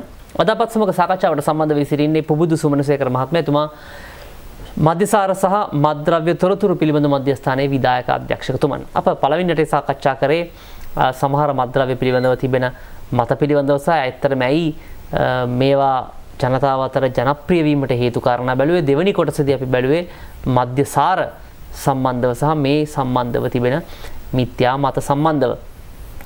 සුමනසේකර මහත්මයා මම ඊළඟ වටේදී දැනගන්න කැමති මේ පැත්තෙන්ම තව එක පියවරක් ඉදිරියට යන්න අපි කතා කරමු දුම්වැටි ගැන. මම ඒ කාරණේට කලින් දුම්වැටි සම්බන්ධයෙන් මොකක්ද තිබෙන ගැටලු ඔබතුමා කෝ මේක නම් ටිකක් පල්ලෙහාට දැන් ක්‍රමක්‍රමයෙන් පැමිණෙමින් තිබෙන්නේ. මම හිතන්නේ විශේෂයෙන්ම රූපමය අවවාද දැමීමත් ඉතාමත්ම ලොකු හේතුවක් වෙන්නේ නැති මේ සම්බන්ධයෙන්. මම කැමතියි මේ පිළිබඳව දැනගන්න කොහොමද මේ සම්බන්ධයෙන් තියෙන මිත්‍යා මත බොහෝ වෙලාවට අපි දැකලා තියෙනවා තරුණයන් විශේෂයෙන්ම අපි කියන්නේ මේ ඔය මානසික ආතතිය වැඩිපුර තියෙන තරුණයන් මේ දුම්වැටි වලට ගියාට පස්සේ හිතනවා අර ආතති ගතිය ටිකක් අඩු වෙනවා කියලා. මේ වගේ මිත්‍යා මත සමහර වෙලාවට තිබෙනවා. මම කැමතියි මේක ගැන ඔබතුමාගෙන් දැනගන්න. ඔව් ඒකේ අපි අර වරින් වර සඳහන් කළා වගේ වරණත් දැන් දුම්වැටිය ගත්තාම දැන් ආතතිය ඇති කරවීම තමයි දුම්වැටි ඉස්සෙල්ලා කරන්නේ. ඒ කියන්නේ දැන් සාමාන්‍ය තරුණයෙක් ශිෂ්‍යයෙක්ට මේක බොන්න හිතවන්නේ එයාට පෙන්නනවා අවස්ථා ගණනාවකදී ජනප්‍රිය නළුවෙක් මේක බොනවා. දැන් වගකීමෙන් අපිට කියන්න පුළුවන් මේක උදාහරණ අපිට සාක්ෂි තියෙනවා. දැන් ලෝකෙම ජනප්‍රිය ඉන්දියාවේ ඉන්න නළුවෙක්නේ ශාරුක් ખાන්. ශාරුක් ખાන් පෙනී සිටපු ස්ටිල් පින්තූර අපි කියන සාමාන්‍ය පින්තූර ගත්තාම යම් ප්‍රමාණයක එයා මේ සිගරට් අල්ලන් ඉන්නවා. එක වෙලාවක ශාරුක් ખાන්ට ඉන්දියාවේ වකට හිටපු දැන් මේ අවුරුදු කිහිපයකට කලින් සෞඛ්‍ය අමාත්‍යවරයා කියනවා ශාරුක් ඔයා සිගරට් බොනවා නම් ගෙදරදී අපිට ඒකට මුකුත් කියන්න බෑ. ඒක ඔයාගේ පුද්ගලිකයක් හැටියට හිතලා ඉන්න පුළුවන්. නමුත් ඔයා මේ චිත්‍රපටිවල සිගරට් බීම විශේෂයෙන් ආකර්ශනීය අවස්ථාවල මේකට අපේ තරුණ ශිෂ්‍යෝ රැවටිලා යනවා. ඒ නිසා මේ චිත්‍රපටිවල සිගරට් බොන එක නවත්තන්න කියලා. ඔබ දන්නවද ශාරුක්ගේ උත්තරේ? ශාරුක් ખાන් කිව්වේ අනිත් පැත්ත. සෞඛ්‍ය අමාත්‍යතුමා මට කිව්වා නම් මගේ පුද්ගලික ජීවිතේ මේක නවත්ත ගන්න කියලා. මට ඇත්තටම පොඩි උත්සාහයක් ගන්න තිබුණා මේ චිත්‍රපටි වල බොන එක නම් නවත්තන්න බෑ කිව්වා. මොකද කියලා බැලුවහම එයා ඒ වෙනකොටත් දුම්වැටි සමාගම් කීපයක් එක්ක මේ ඉස්සරහ චිත්‍රපටි වල සිගරට් බොන්නත් කොන්ත්‍රාත් එක බාර අරන් තියෙන්නේ. ඉතින් මම මේ කියන්න ඕන එක තමයි මේ ළමයෙක් තරුණයෙක් ශිෂ්‍යයෙක් සිගරට් එක බීලා බලාපොරොත්තු වෙන දේ ගත්තාම ඒක ඇත්තටම ගත්තොත් අර එයාට පෙන්නපු බොරු සොඳුරු ලෝකෙක එකක් මේ එයා try කරලා බලන්නේ. දැන් ශාරුක් ખાන්ට වගේ ලස්සන කාර් එකක් නෑ, ඒ වගේ ඇඟක් නෑ, මොකුත් නෑ. නමුත් ළඟම පෙට්ටි කඩේ සිගරට් එක තියෙනවානේ. මේ අසරණ ළමයි ඒකට පෙළඹෙනවා. එතකොට බලන්නකො ළමයාගේ ඇති කරපු එක ඇතුලේ දැන් මේක එළි වුණා. බොලිවුඩ් වල උදාහරණ රාශියක් තියෙනවා. හොලිවුඩ් වල උදාහරණ රාශියක් තියෙනවා. පෙනී සිටලා කියන දැන් කලින් මේවා ප්‍රචාරය කරන්න සල්ලි අරගෙන කරපු අය දැන් පෙනී සිටලා කියනවා මම එහෙම ගත්ත සල්ලි කියලා. මට එක උදාහරණයක් මේ වෙලාවේ මතක් වෙනවා. ඔබ මගේ මේ වගේ ප්‍රශ්නයක් මුලදී අහුව වැඩසටහනේ මුල මේ කාන්තාවන්ගේ භාවිතය වගේ එකක් ගැන මතකද අහුව දුම්මැටි. බේසික් ඉන්ස්ටින්ක්ට් කියලා බටහිර චිත්‍රපටයක් තියෙනවා. දැන් ටිකක් පරණයි ඒක. මම මේ කතාවක් කියන්නේ ඒ චිත්‍රපටයේ ඊටාම ආකර්ශනීය නිලියක් එවකට හිටපු ෂැරොන් ස්ටෝන් කියලා රංගපානෝ. එයාගේ චරිතය දරනත් හරිම මේ ප්‍රබල කාන්තා චරිතයක්. පිරිමියට අභියෝග කරමින් සාමාන්‍ය ක්‍රමවේදයන් අභිබවා යමින් එයාගේ චරිතය බලන් ඉන්නකොට ඕන ගෑනු ළමයෙකුට හිතෙනවා මෙයා වගේ වෙන්න තියෙනවා නම් හරිම ෂෝක් කියලා ප්‍රබලයි කියලා. හැබැයි හැම තැනකම වගේ මේ ෂැරොන් ස්ටෝන් මේ එයාගේ චිත්‍රපටයේ එයාගේ චරිතය රංගපානකොට සිගරට් බොනවා. චිත්‍රපටය හොඳටම ජනප්‍රිය වුණා. ටික කාලයක් යනකොට ආව සිගරට් එකක් ඒකේ නම බේසික්. ඒක ඉන්ට්‍රොඩියුස් කරේ අඳුනලා දුන්නේ කාන්තාවන්ට. ඔන්න ඔය සිද්ධියක් වුණා. දැන් ඉතින් සෑහෙන ප්‍රමාණයක් මේක නිසා මේක ජනප්‍රිය කරගෙන බොන්නත් පටන් ගත්තා. ජෝ එස්ටහැස් කියලා මේක ලියපු ස්ක්‍රිප්ට් රයිටර්. පිටපතක් එපා චිත්‍රපටයකට. මෙන්න අවුරුදු ගණනාවකට පස්සේ මෙයා කියනවා මම මේක ලියන්න දුම්කල සමාගමකින් මුදල් ගත්තා කියලා. මට දුන්න කොන්ත්‍රාත් එක තමයි මොකක්ද ආකර්ශනීය කාන්තා චරිතයක් ඉදිරිපත් කළා. ඒ චරිතයට සිගරට් එක දීලා සිගරට් එක ජනප්‍රිය කරවීම. ඔයා දන්නවද ඇයි ඒක කිව්වේ කියලා? මොකද එයාට කැන්සර් එකක් හැදුණා. අර සමහරව මැරෙන්න ඔන්න මෙන්න ගියහම වැරදි කියලා හිත නිදහස් කරගන්නවානේ. මම කියන්නේ ඒ මට්ටමේදී හරි ඒක කරපු එක ලොකු දෙයක්. අඩු ගානේ අපිට දැන් බලන්න පුළුවන් හෙට අපි දකින්න චිත්‍රපටියේ මෙහෙම දර්ශනයක් තිබ්බොත් මේක දෙමව්පිය හැටියට සැලකිලිමත් වෙන්න ඕනේ. අපි තරුණ ශිෂ්‍යයන්ට සැලකිලිමත් වෙන්න ඕනේ. මේවා නිකන් නෙමෙයි මේ වෙන්නේ. ඒක ලංකාවේ ටෙලි නාට්‍යයක් වුණත් එහෙමයි. ඉන්දියාවෙන් අපිට ගෙනල්ලා පෙන්නන ඒවා වෙන්න පුළුවන්. බටහිර ජනප්‍රිය අර අපි කියන්නේ සම්මානලාභී චිත්‍රපටියක් වෙන්න පුළුවන්. මේ හැම එකම වෙළඳ භාණ්ඩ තමයි එක්තරා දුරකට. ඉතින් ඒ නිසා මේ ළමයිව යොමු කිරීම කරන්නේ ඒගොල්ලෝ කැමති. ඒගොල්ලන්ට දැන් ඔය car raise, motor cycle raise ඔය අර නම් ගහපුවා ගියානේ කාලෙක තදින්. දුම් වැටි වල නම් ගහපුවා. ඒ උද්වේග කර එකත් එක්ක තමයි තරුණයෝ ආක්‍රමණය කරන්නේ. ඉතින් දැන් අපිට පේන එක තමයි මේක සෑහෙන දෙනෙක් දන්නවා. මොකද දැන් ඔය සමාජ ජාලාවේ බඩවිලත් සමහර හොඳ ඒවා යනවනේ මේ සත්‍යයන් හෙලි කරන ඒවා. හරි. එතකොට ඒක දන්නවා. ඉතින් ඒ නිසා අරක ලැබෙනවා මේක ලැබෙනවා කියලා බොරු කිය මේක ඉස්සර වගේ ජනප්‍රිය කරන්න ලේසි නෑ. හැබැයි අපි තවදුරටත් දිනා ගන්න ඕන එකක් තිබුණා. මං කිව්වා වගේ සිගරට් භාවිතය අඩු වුණත් ඒත් තව සෑහෙන ප්‍රමාණයක් බොන අය ඉන්නවනේ. ඒගොල්ලෝ අකාලේ මිය යනවනේ. ඒ අසරණ දරුවන්ට එයාගේ තාත්තා නැතුව යනවනේ. අපේ ශ්‍රම හමුදාවේ අපි ඉගෙනගත්ත එක්කෝ ඉගෙනගෙන රටට සේවයක් කරන්න තියෙන ඔය අපි කියන්නේ ඵලදායක වයස කියලා එකක් කියනවනේ. අපි ඉගෙනගෙන යම් දුරකට ඇවිල්ලා අර එයාගේ ශ්‍රමය දෙන්න පටන් ගන්නවා රටට. ඒ කාලෙදිම තමයි සිගරට් බිල වැඩි දෙනෙක් මිය යන්නේ කාලේ. ඒ අවුරුදු 80 දී නෙවෙයි. අර ප්‍රොඩක්ටිව් ඒජ් එක. ඉතින් ඒක නිසා මේක රටක් හැටියට ප්‍රශ්නයක්. නමුත් අවාසනාවකට අපිට පේනවා සමහර වෙලාවට දැන් මේ සමාගම් ඊටාම ඓතිහාසිකව ගොඩනගාගත්ත සම්බන්ධතා තියෙනවා දේශපාලනයත් එක්ක. හරි? දැන් මැතිවරණ සමයක් නෙමෙයි අපි ඉන්නේ ඔබ මුලින්ම කිව්වා වගේ. දැන් බලන්න මේ මැතිවරණ කාලේ මධ්‍යසාර දුම්කල සමාගම් හරියට පක්ෂ ભેදයකින් තොරව මුදල් වීසි කරනවා. ඇයි? කවුරු බලයට આવත් ඒගොල්ලෝ දිනුන ඊට පස්සේ.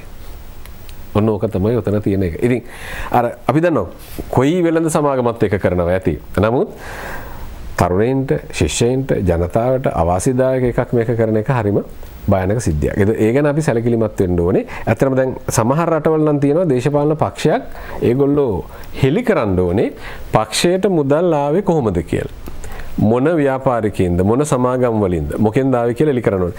ලංකාවේ එහෙම එකක් නැහැ. ඉතින් ඔක තිබ්බත් හොර කරන්න පුළුවන් කියලා අපිට එකක් කියන්න පුළුවන්. නමුත් අඩු ගන්න එහෙම තිබ්බනම් මේක චුට්ටක් දුරට හරි කන්ට්‍රෝල් වෙනවා.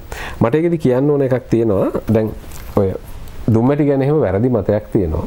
මධ්‍යසාර ගැනත් ඒ මතේම තියෙනවා. ඒ තමයි මේවයින් හම්බෙන බදු මුදල ටැක්ස් එක අලි ලොකු එකක්. ඒක හරි වටිනවා ආණ්ඩුවකට කියලා. මේක පසුගිය අවුරුදු 10-15 දැවැන්ත ලෙස වෙනස් වුණා. වෙනස් වුණා කියලා කියන්නේ මෙන්න මේකයි. ලංකාවෙත් ඒක ගණන් හදලා බලලා තියෙනවා. සිගරට් වලින් ලැබෙන බදු ආදායමට වඩා ලොකු වියදමක් අපිට යනවා ඒක නිසා වෙන හානිය තුලින්. මධ්‍යසාරෙත් ඒකම වෙනවා. එතකොට මේ දෙකම ගණන් හදලා බලලා තියෙන්නේ. ඉතින් මට මේ කියන්න ඕන එක තමයි මම මුලිනුත් කිව්වා මේ රටකත් ප්‍රතිපත්ති හැදෙන්න ඕනනේ. එතකොට දැන් සිගරට් එක කීයකින් හරි වැඩි වුණා කියලා වැඩක් නැහැ අපේ වගේ රටක. ඒක වැඩි වෙන්න ඕනේ මිලදී ගැනීමේ හැකියාවයි උද්දමනයටයි සාපේක්ෂව. දැන් මේ වගේ භාණ්ඩයකට පැහැදිලි මිල ගණනය කරන ක්‍රමවේදයක් තියෙන්න ඕනේ. නැත්තම් මේකේ ලොකු ඇත්තටම අපි අර කියනවා නම් ලොකු මුදල් මගඩි වෙනවා. මම උදාහරණයක් කිව්වොත් මේක රටේ ආර්ථිකයට අතිශයින් බලපාන එකක්. මොකද දුම්කල සමාගමේ කොටස් අයිතියෙන් 80%කටත් වඩා තියෙන්නේ බ්‍රිතාන්‍ය ඇමරිකානු දුම්කල සමාගමට ෂෙයාර්ස් වලින් කොටස් අයිතියෙන්. අපිට තියෙන්නේ හරි ටිකයි. හරි. එතකොට මේකේ ලාභයෙන් වැඩි ප්‍රමාණයක් කොහෙටද යන්නේ? ලංකාවෙන් එළියට යනවා.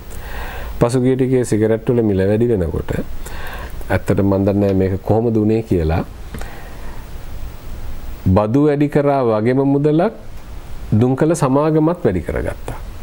රුපියල් 5යි ගානකින් බද්ද වැඩි වෙනකොට ඒ අදාළ සිගරට් වර්ගයේ 4යි ගානකින් ටොබැකෝ කම්පැනි එකත් මිල වැඩි කරගත්තා. මේකේ අවසාන ප්‍රතිඵලය ලංකාවේ ආණ්ඩුවට ගන්න සෙල්ල සල්ලි ප්‍රමාණයක් තමයි අරගොල්ලෝ ගත්තේ.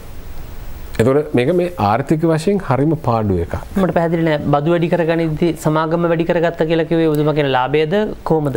අපි මෙහෙම කියමුද? දැන් ආණ්ඩුව වැඩි කරන්නේ බද්ද විතරයිනේ. ඔව්. මිල තීරණය කරන්නේ කවුද? සමාගම. සමාගම. එතකොට ආණ්ඩුව රුපියල් 5කින් වැඩි කරපුවාම 55 සිගරට් එක රුපියල් 60 වෙන්න එපා. ඔව්. මාකට් එකේ ගිහිල්ලා බැලුවොත් දැන් සිගරට් එක 65යි. ඇයි ඒ? සමාගමත් මේකට ගානක් දැම්මා. එතකොට ඒ වැඩි වෙන හැම රුපියල් 4යි ගානම එක සිගරට් එකකින් ඒගොල්ලන්ට වැඩිපුර එනවා. නිෂ්පාදන වියදම වැඩි වෙලාද? නැහැ. බෙදා හැරීම වියදම වැඩි වෙලාද? නැහැ. මේ කිසි දෙයක් වැඩි වෙලා නැහැ. ඔබතුමාගේ තර්කය අනුව මිල අඩු කරොත් එහෙම භාවිතාව වැඩි වෙනවා. ඔව්. මිල වැඩි කරනකොට කල යුත්තේ උපරිම ලෙස බදු අය කර ගැනීමෙන්. කියන්නේ මේවා බහුජාතික සමාගම්නේ.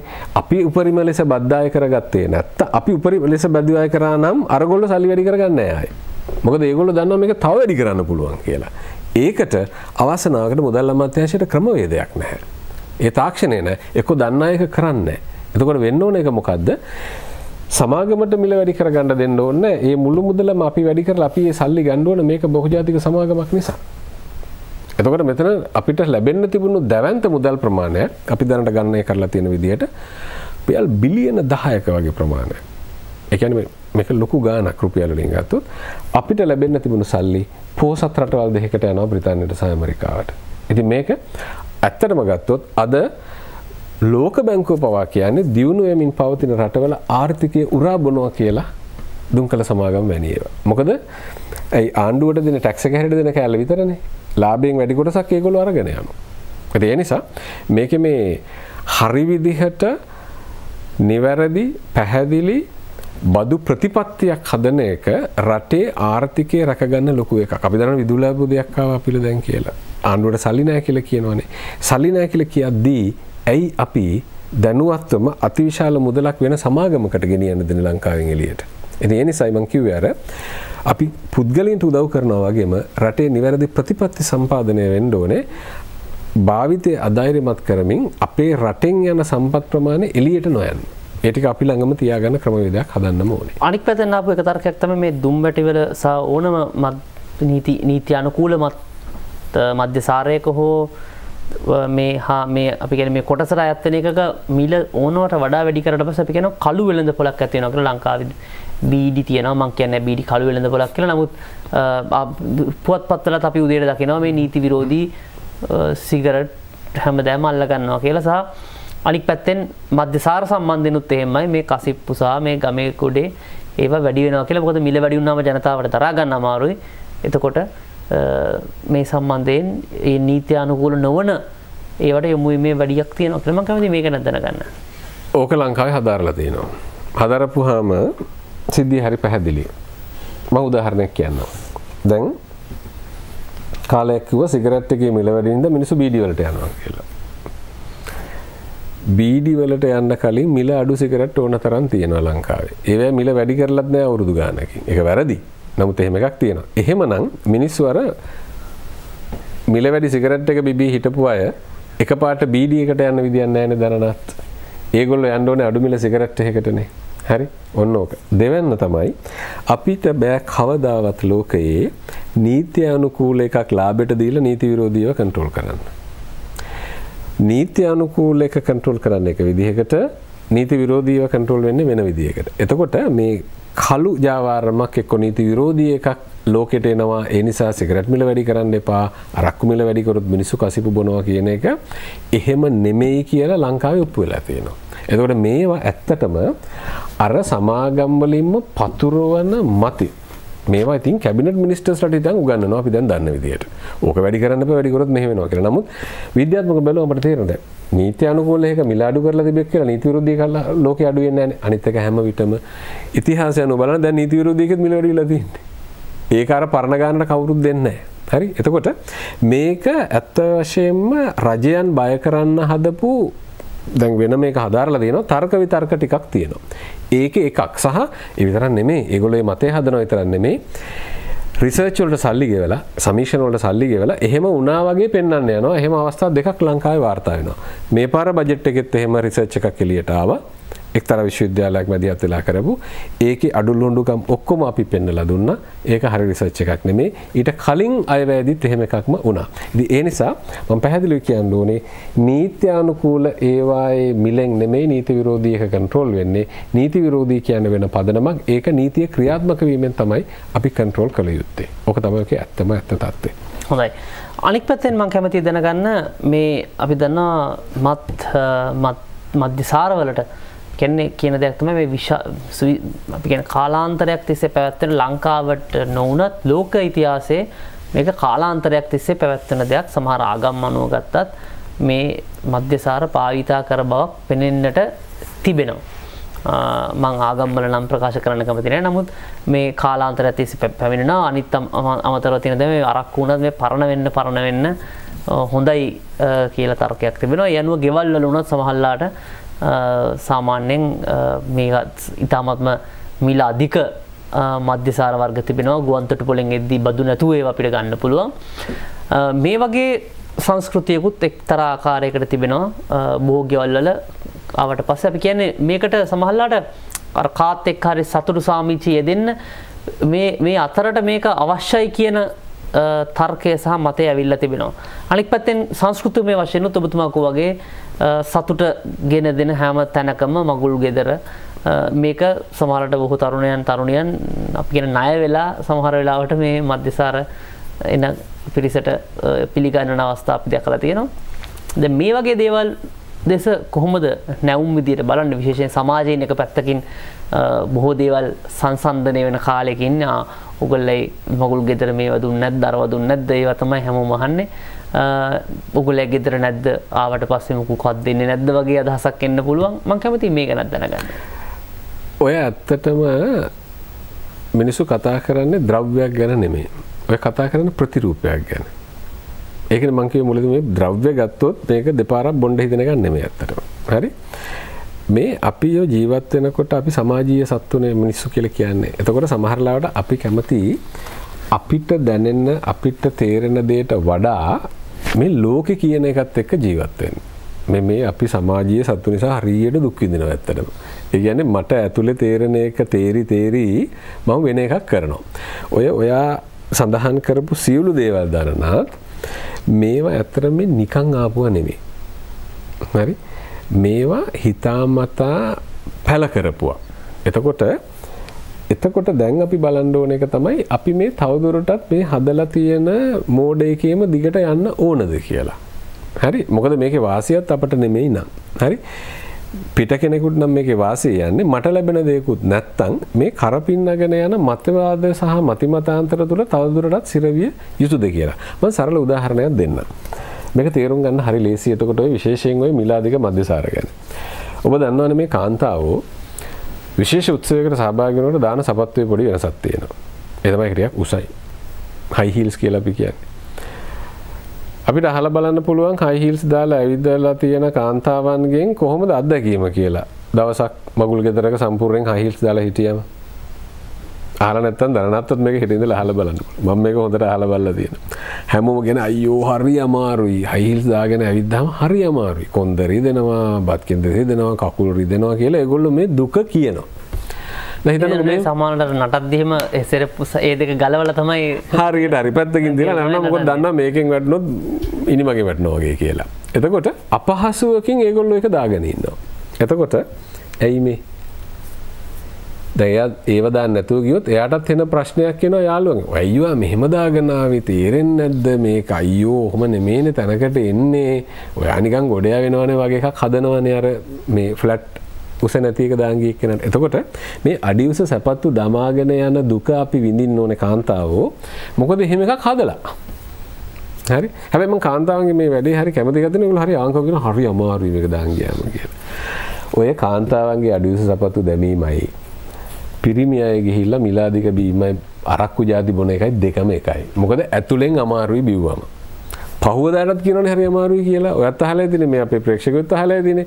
තැඹිලි බොණ්ඩ හදනවා, වතුර බොනවා, ෂෝට් ලිව් දානවා මේ අමාරුවට. එතකොට හැබැයි ඊළඟ සාදේ ආපුවාම ආය අර අමාරු එකම කරනවා. එතකොට දැන් අපි දෙපාරක් හිතන්න ඕනේ මේ හදලා දීලා තියෙන අනුන්ගේ ඇජෙන්ඩා වල අනුන්ගේ න්‍යාය පත්‍රය අපි තවදුරටත් මේ විදිහට රැස්පියාගෙන යා යුතුද කියලා. හැබැයි මම එකක් කියන්න සතුටුයි. මේ වෙලාවේ ලොකු වෙනසක් තියෙනවා තරුණයෝ අතර. හරිම සතුටුදායක එකක්. මේ ළඟදී තිබුණ එකකදී අපි දැක්ක හොඳ එකක් තමයි ඒ ගෙදර ඉතින් ඒ තරුණයෙක් ඉන්නවා පුතා. තාත්තා ඉතින් අර ඉස්සර ඉඳන් පරණ ආපු ක්‍රමයට තාත්තට ඕන යාළුවන්ට අරක්කු දෙන්න. ගෙදර තිබුණ උත්සවයක්. වැඩේ වුණා. උත්සවේ තිබ්බා. පුතා මොකද කරේ? එයා මේක තහනම් කරන්න අනම්මන මොකුත් කිව්වේ නැහැ. එයා එන අයට කිව්වා අරක්කු බොන අයට අපේ තාත්තා අරක්කු ගෙනල්ලා තියෙනවා. අරක්කු බීලා වාත වෙන අයට තාත්තාගේ අරක්කු තියෙනවා බීලා වාත වෙන්න පුළුවන්. හැබැයි සින්දු කියලා නටලා හරිද? මේකේ සාදේ නියම සතුට ගන්න ඕන අයට අපිත් එක්ක ඇවිල්ලා සින්දු කියන්න පුළුවන්. මේක හරි සුවිශේෂී එකක්. මොකද දන්නවද? සින්දුවයි අරක්කුයි ඇඳලානේ තිබුණේ. බද්ධ කරලානේ තිබුණේ. එතකොට මේ බද්ධ කරේ මේ සමාගම් විසින්ම කරපු ඒවායි අර සමහර රැවටුණු අය කරපු වැඩවලින්. එතකොට දැන් මේක වෙන් කරගත්තාම මටත් කියන්න තියෙන්නේ බොණ්ඩ ඕනම් බොණ්ඩ මිලාදික එකත් බොණ්ඩ මිලාඩු එකත් බොණ්ඩ බීලා අර භාෂාවෙන් කියනනම් අමාරුවෙන් ඉන්න එක්ක වාත වෙන්න. හරි? හැබැයි එහෙම වෙන්න ඕනේ නැත්තම් හරි? සතුටෙන් ඉන්න. සින්දු කියන්න, නටන්න, දඟලන්න, දුවන්න, පණිනේ ඔක්කොම කරන එක හොඳයි. හැබැයි අරකට හසු නොවි. එතකොට අන්නේ පෞරුෂය අපි තරුණ ශිෂ්‍යයෝ තුල හදන්න ඕනේ. ඒක හදන්න පුළුවන් කියලා අපි අත්දැකීමෙන් දන්නවා දැන්. ඒ කියන්නේ මේක මෙන්න මෙහෙම කියන්න පුළුවන්. මේ සමාජ මතවාදවලට දෙකට නැමෙන්නේ නැති පෞරුෂයක් සහිත තරුණියක් හදන්න ඕනේ. අපි ඒකට කියනවා ඇත්තට මේක අර චූටි කාලේ ප්‍රතිශක්තිකරණය දෙන්නේ අපි එන්නත් දීලා. ඒ වගේ මේ දුම්කල සමාගම, මධ්‍යසාර සමාගම් හදන මතිමතාන්තර වලට ඔරොත්තු දෙන්න පුළුවන් පෞරුෂයකින් යුතු ප්‍රතිශක්තිකරණයක් තියෙන තරුණ කණ්ඩායම් ඇති වුණාම අර සිගරට් එක ලංකාවේ අඩු වුණා වගේම ඔය බියර් කම්පැනි වල මධ්‍යසාර සමාගම් වල එකත් අපිට ජය ගන්න පැහැදිලිව පුළුවන්. හොඳයි. මම කැමති අපේ සාකච්ඡාවේ වේලාවත් ක්‍රමක්‍රමයෙන් අවසාන වෙගෙන යන නිසා විශේෂයෙන්ම තරුණයන්ට සහ මේ සම්බන්ධව ඇබ්බැහි වෙලා ඉන්න අයට මේකෙන් මට මතකයි මගේ මතකයේ නිවැරදි නම් මහාචාර්ය මහාචාර්ය රත්නපාල මේ පිළිබඳ පරීක්ෂණයක් කළා. එතුමා ප්‍රකාශ කළා තිබ්බා මම මේ එතුමා සමාජ පරීක්ෂණය කරද්දී මේ මම ඒක මොන වගේද කියලා බලන්න එකපාරක් නිකන් අරන් බැලුවා. ඊට පස්සේ මටත් ඒකට පොඩි ඇබ්බැහි වෙන ගතියක් ආවා කියලා එතුමා මට මතකයි රූපානි සංවාදිකේ එතුමා දැන් ජීවිතුන් අතර නැහැ. නමුත් ප්‍රකාශ කරලා තිබුණා ඇත්තටම මේවා ඇබ්බැහි වෙන ගතියක් තියෙනවා. ඒ කියන්නේ මේවා රසායනික අණුව මේකට එකපාරක් පාවිච්චි කරාට පස්සේ නැවත භාවිතාවට ගන්න සිදුවෙන ගතියක් නැත්තම් ඒ සම්බන්ධ උත්තේජන ඇති වෙන හෝ ડિප්‍රෙස් වෙන ස්වභාවයක් තිබෙනවද කියලා මම දැනගන්න කැමතියි. අනෙක් පැත්තෙන් මම දැනගන්න කැමතියි අපි කතා කරපු නීතිය අනුකූල මද්‍යසාර සහ දුම්වැටි වගේම නීති විරෝධී මත් ද්‍රව්‍ය පාවිච්චි කරන හැමෝටම අපි කියන්නේ පුනරුත්ථාපනය සඳහා තිබෙන පාරවල් මොනවද කියලාත් මම කැමතියි අවසාන වශයෙන් ඔබතුමාගෙන් දැනගන්න. ඔව් දරණන්ගේ පළවෙනි එකට අපි ඉස්සෙල්ලා ඒ සාකච්ඡාවට ආවොත් මේ වරක් බිව් පමණින් දෙවරක් බිව් පමණින් නැවත බොන්න හිතවන්න සමත් කිසිම මද්ද්‍රව්‍යයක් ලෝකේ නැහැ. ඒක හරි පැහැදිලි. හැබැයි මෙහෙම එකක් තියෙනවා. මම අර මුලින් කිව්වා වගේ අර දේවල් වැඩි තේරුම් ගන්න බැරි තරුණයෙකුට හරි කාට හරි හැම උත්සම අවස්ථාවෙම බියර් බොන්න දුන්නොත් එයාගේ ඔළුවේ යමක් ගොඩ නැගෙනවා. මම සින්දු කියපු තැන්වල බියර් බීලා හිටියේ ඒ නිසා බියර් වලින් සින්දු කියනවා වගේ වෙන්න පුළුවන් කියලා. මේක අර මං කිව්වා වගේ මේක මේ රසායනෙන් වෙන එකක් නෙමෙයි. හරිද?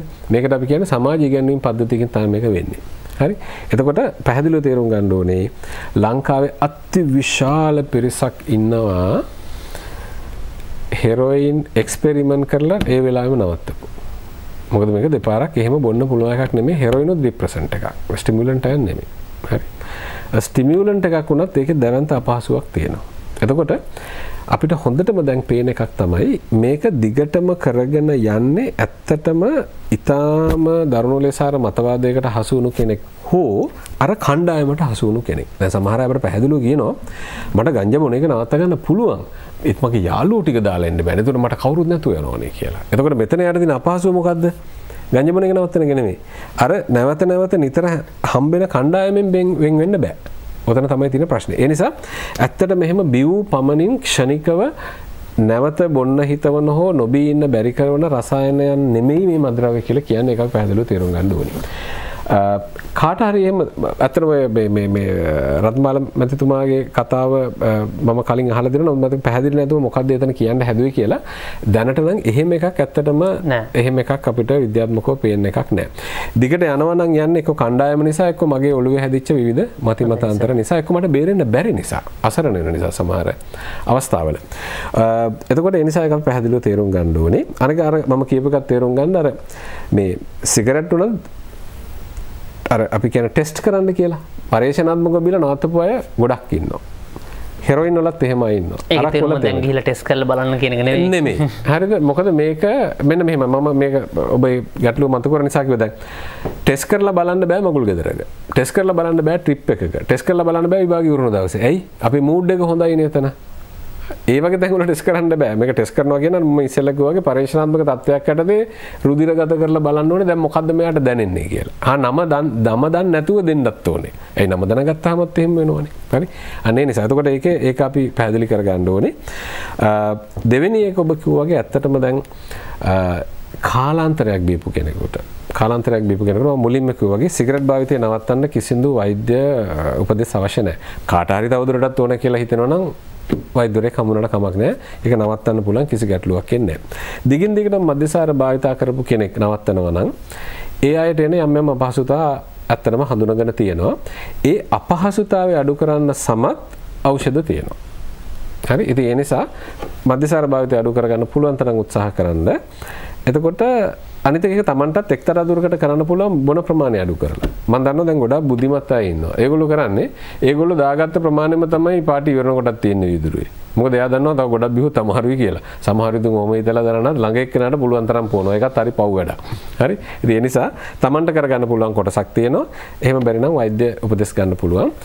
හෙරොයින්, ගංජා සහ වෙනත් මත්ද්‍රව්‍ය වලට ඇබ්බැහි වෙච්ච අය ඉන්නවා නම් ඇත්තටම ලංකාවේ ගත්තොත් ලංකාවේ දැන් මම නම් සඳහන් කරන්න හොඳ නැහැ. නමුත් ඇත්තටම මධ්‍යස්ථාන තියෙනවා. උපදේශන සේවා තියෙනවා. අපේ ආයතනයට කතා කරත් දුරකථන ඇමතුමක් දීලා අපි නොමිලේ සපයන උපදේශන සේවාවක් තියෙනවා එයාට. හරි. සහ කට්ටිය ගොඩක් නවත්තනවා. මේ බොරු කතාවක් හදලා තියෙනවා පටන් ගත්තොත් නවත්තන්න බෑ කියලා. අපි ළඟට આવත් අපි ඕන තරම් පෙන්වන්න නවත්තපු අය. හෙරොයින් භාවිතය නවත්තපු අය, ගංජා භාවිතය නවත්තපු අය, මද්යසාර භාවිතය නවත්තපු අය ඕන තරම් ඉන්නවා. නමුත් මේ සමහර දේවල් දන්නේ නැති අය එළියෙන් බලන් ඉඳලා හදනවා එකක් හරි අමාරුයි නවත්තන්න කියලා. ඒකත් මිනිස්සු දුර්වල කරනවා. නෑ අපි ඒක අනිත් පැත්ත කියන්න ඕනේ. Tamanට අවශ්‍යතාවය තියෙනවා නම් නවත්ත ගන්න පුළුවන්. බාහිර උදව්වක් ගත්තොත් ඒක තව ශක්තිමත් කරලා තව දුරටත් ඒක එහෙම නවත්ත ගන්න පුළුවන් එකක් මේක. ඒක පැහැදිලිවම අපිට කියන්න පුළුවන්. හොඳයි. අද අපත් සමග සාකච්ඡාවට සම්බන්ධ වුණේ පුබුදු සුමනසේකර මහත්මයා. එතුමා මද්යසාර සහ මද්ද්‍රව්‍ය තොරතුරු මධ්‍යස්ථානයේ විධායක අධ්‍යක්ෂකතුමන්. එතුමාගේ පණිවිඩය ඉතාමත්ම පැහැදිලි. මේ එක එක්කෙනාට ඕන විදියට අපහසුවෙන් තව කට්ටියව පිනවීම සඳහා නිකන් කරන්න බැරි වැඩ කරලා අපහසුවෙන් ජීවත් වෙන්න අවශ්‍යතාවයක් නැහැ. තමන් සමාජ සත්වයක් වුණා කියලා කාගේවත් පදයකට ඔබ නිකන් අසරණ විදියට උගුලක් බවට පත් වෙන්න අවශ්‍ය නැහැ. ඒක සියලුම නීතිමය සහ නීති විරෝධී මද්යසාර, මත්ද්‍රව්‍ය, මත්කුඩු, දුම්වැටි මේ ඔබ මොන දෙයකින් කිව්වත් සාමාන්‍යයෙන් ශරීරයට අහිතකර ඕනම දෙයක් බව අමුතුවෙන් කියන්න අවශ්‍යතාවයක් නැහැ. මේක අමුතුවෙන් මේ නොදැන පාවිච්චි කරන දෙයක් නෙවෙයි. අපි හැමෝම මේක හොඳ නැහැ කියලා දැනගෙන තමයි පාවිච්චි කරන්නේ. ඒ නිසා ඒ පිළිබඳව බුද්ධිමත් වෙන්න කියලා ආරාධනා කරනවා. ඒ වගේම අවුරුදු 9 නිසා විශේෂයෙන්ම අවුරුදු සමය විතරක් නෙවෙයි නිතරම මේ භාවිතයෙන් වැළකීම තමයි සුදුසුම දේ. නමුත් අවුරුදු සමයේ තවත් පරිසම් වෙන්න කියලා ආරාධනා කරනවා. මොකද බොහෝ තැන්වල අපි කියන්නේ මූඩ් එක හොඳ නිසා මේ දේවල් වලට යොමු වෙන්න පුළුවන්. ඉන් අනතුරුව අපි දන්නවා ක්‍රිකට් ක්‍රීඩකයාම අපහසුතාවයට පත් වුණා ජීවිත අනතුරු කරගෙන හැමදාම රිය අනතුරු ගත්තොත් එහෙම මේ මත්පැන් නිසා මත්ද්‍රව්‍ය පාවිච්චි කරලා මද්‍යසාර පාවිච්චි කළ රථ වාහන පදවන නිසා සමහරලාට කොහෙවත් යන ඒ සම්බන්ධ වගකීමක් නැති අහිංසක පවුල් අහිංසක දරුවන් මේ සම්බන්ධයෙන් දුක් විඳිනවා ජීවිතේ නැති වෙනවා. ඒ නිසා ඔවුන් ගැන වගකීමෙන් සිතන්න කියලා අපි මේ අලුත් අවුරුදු සමයේ ඔබෙන් ඉතාමත්ම කාරුණික විල්ලනවා. මම ඔබතුමාට බොහොමත්ම ස්තුතිවන්ත වෙනවා අද අපත් සමග සාකච්ඡාවට සම්බන්ධ වීම පිළිබඳව. බොහොම ස්තුතියි මේ අවස්ථාව ලබා දීම. මම දැන් ලොකු සේවයක් වුණා මාධ්‍යයක් හැටියට ඔබේ මාධ්‍ය තුලින් අද දවසේ. ඔබටත් බොහොමත්ම ස්තුතියි අපත් සමග මෙතෙක් වෙලා රැඳී සිටියට. ඔබට සුබම සුබ ලබන්නා වූ සිංහල හින්දු අලුත් අවුරුදු සුබම සුබ අලුත් අවුරුද්දක් වෙන්න කියලා ප්‍රාර්ථනා කරමින් ඔබගේ රූපවාහිනී තිරයෙන් අපි ඔබෙන් සමගගෙන යන ඔබට සුබ රාත්‍රියක්.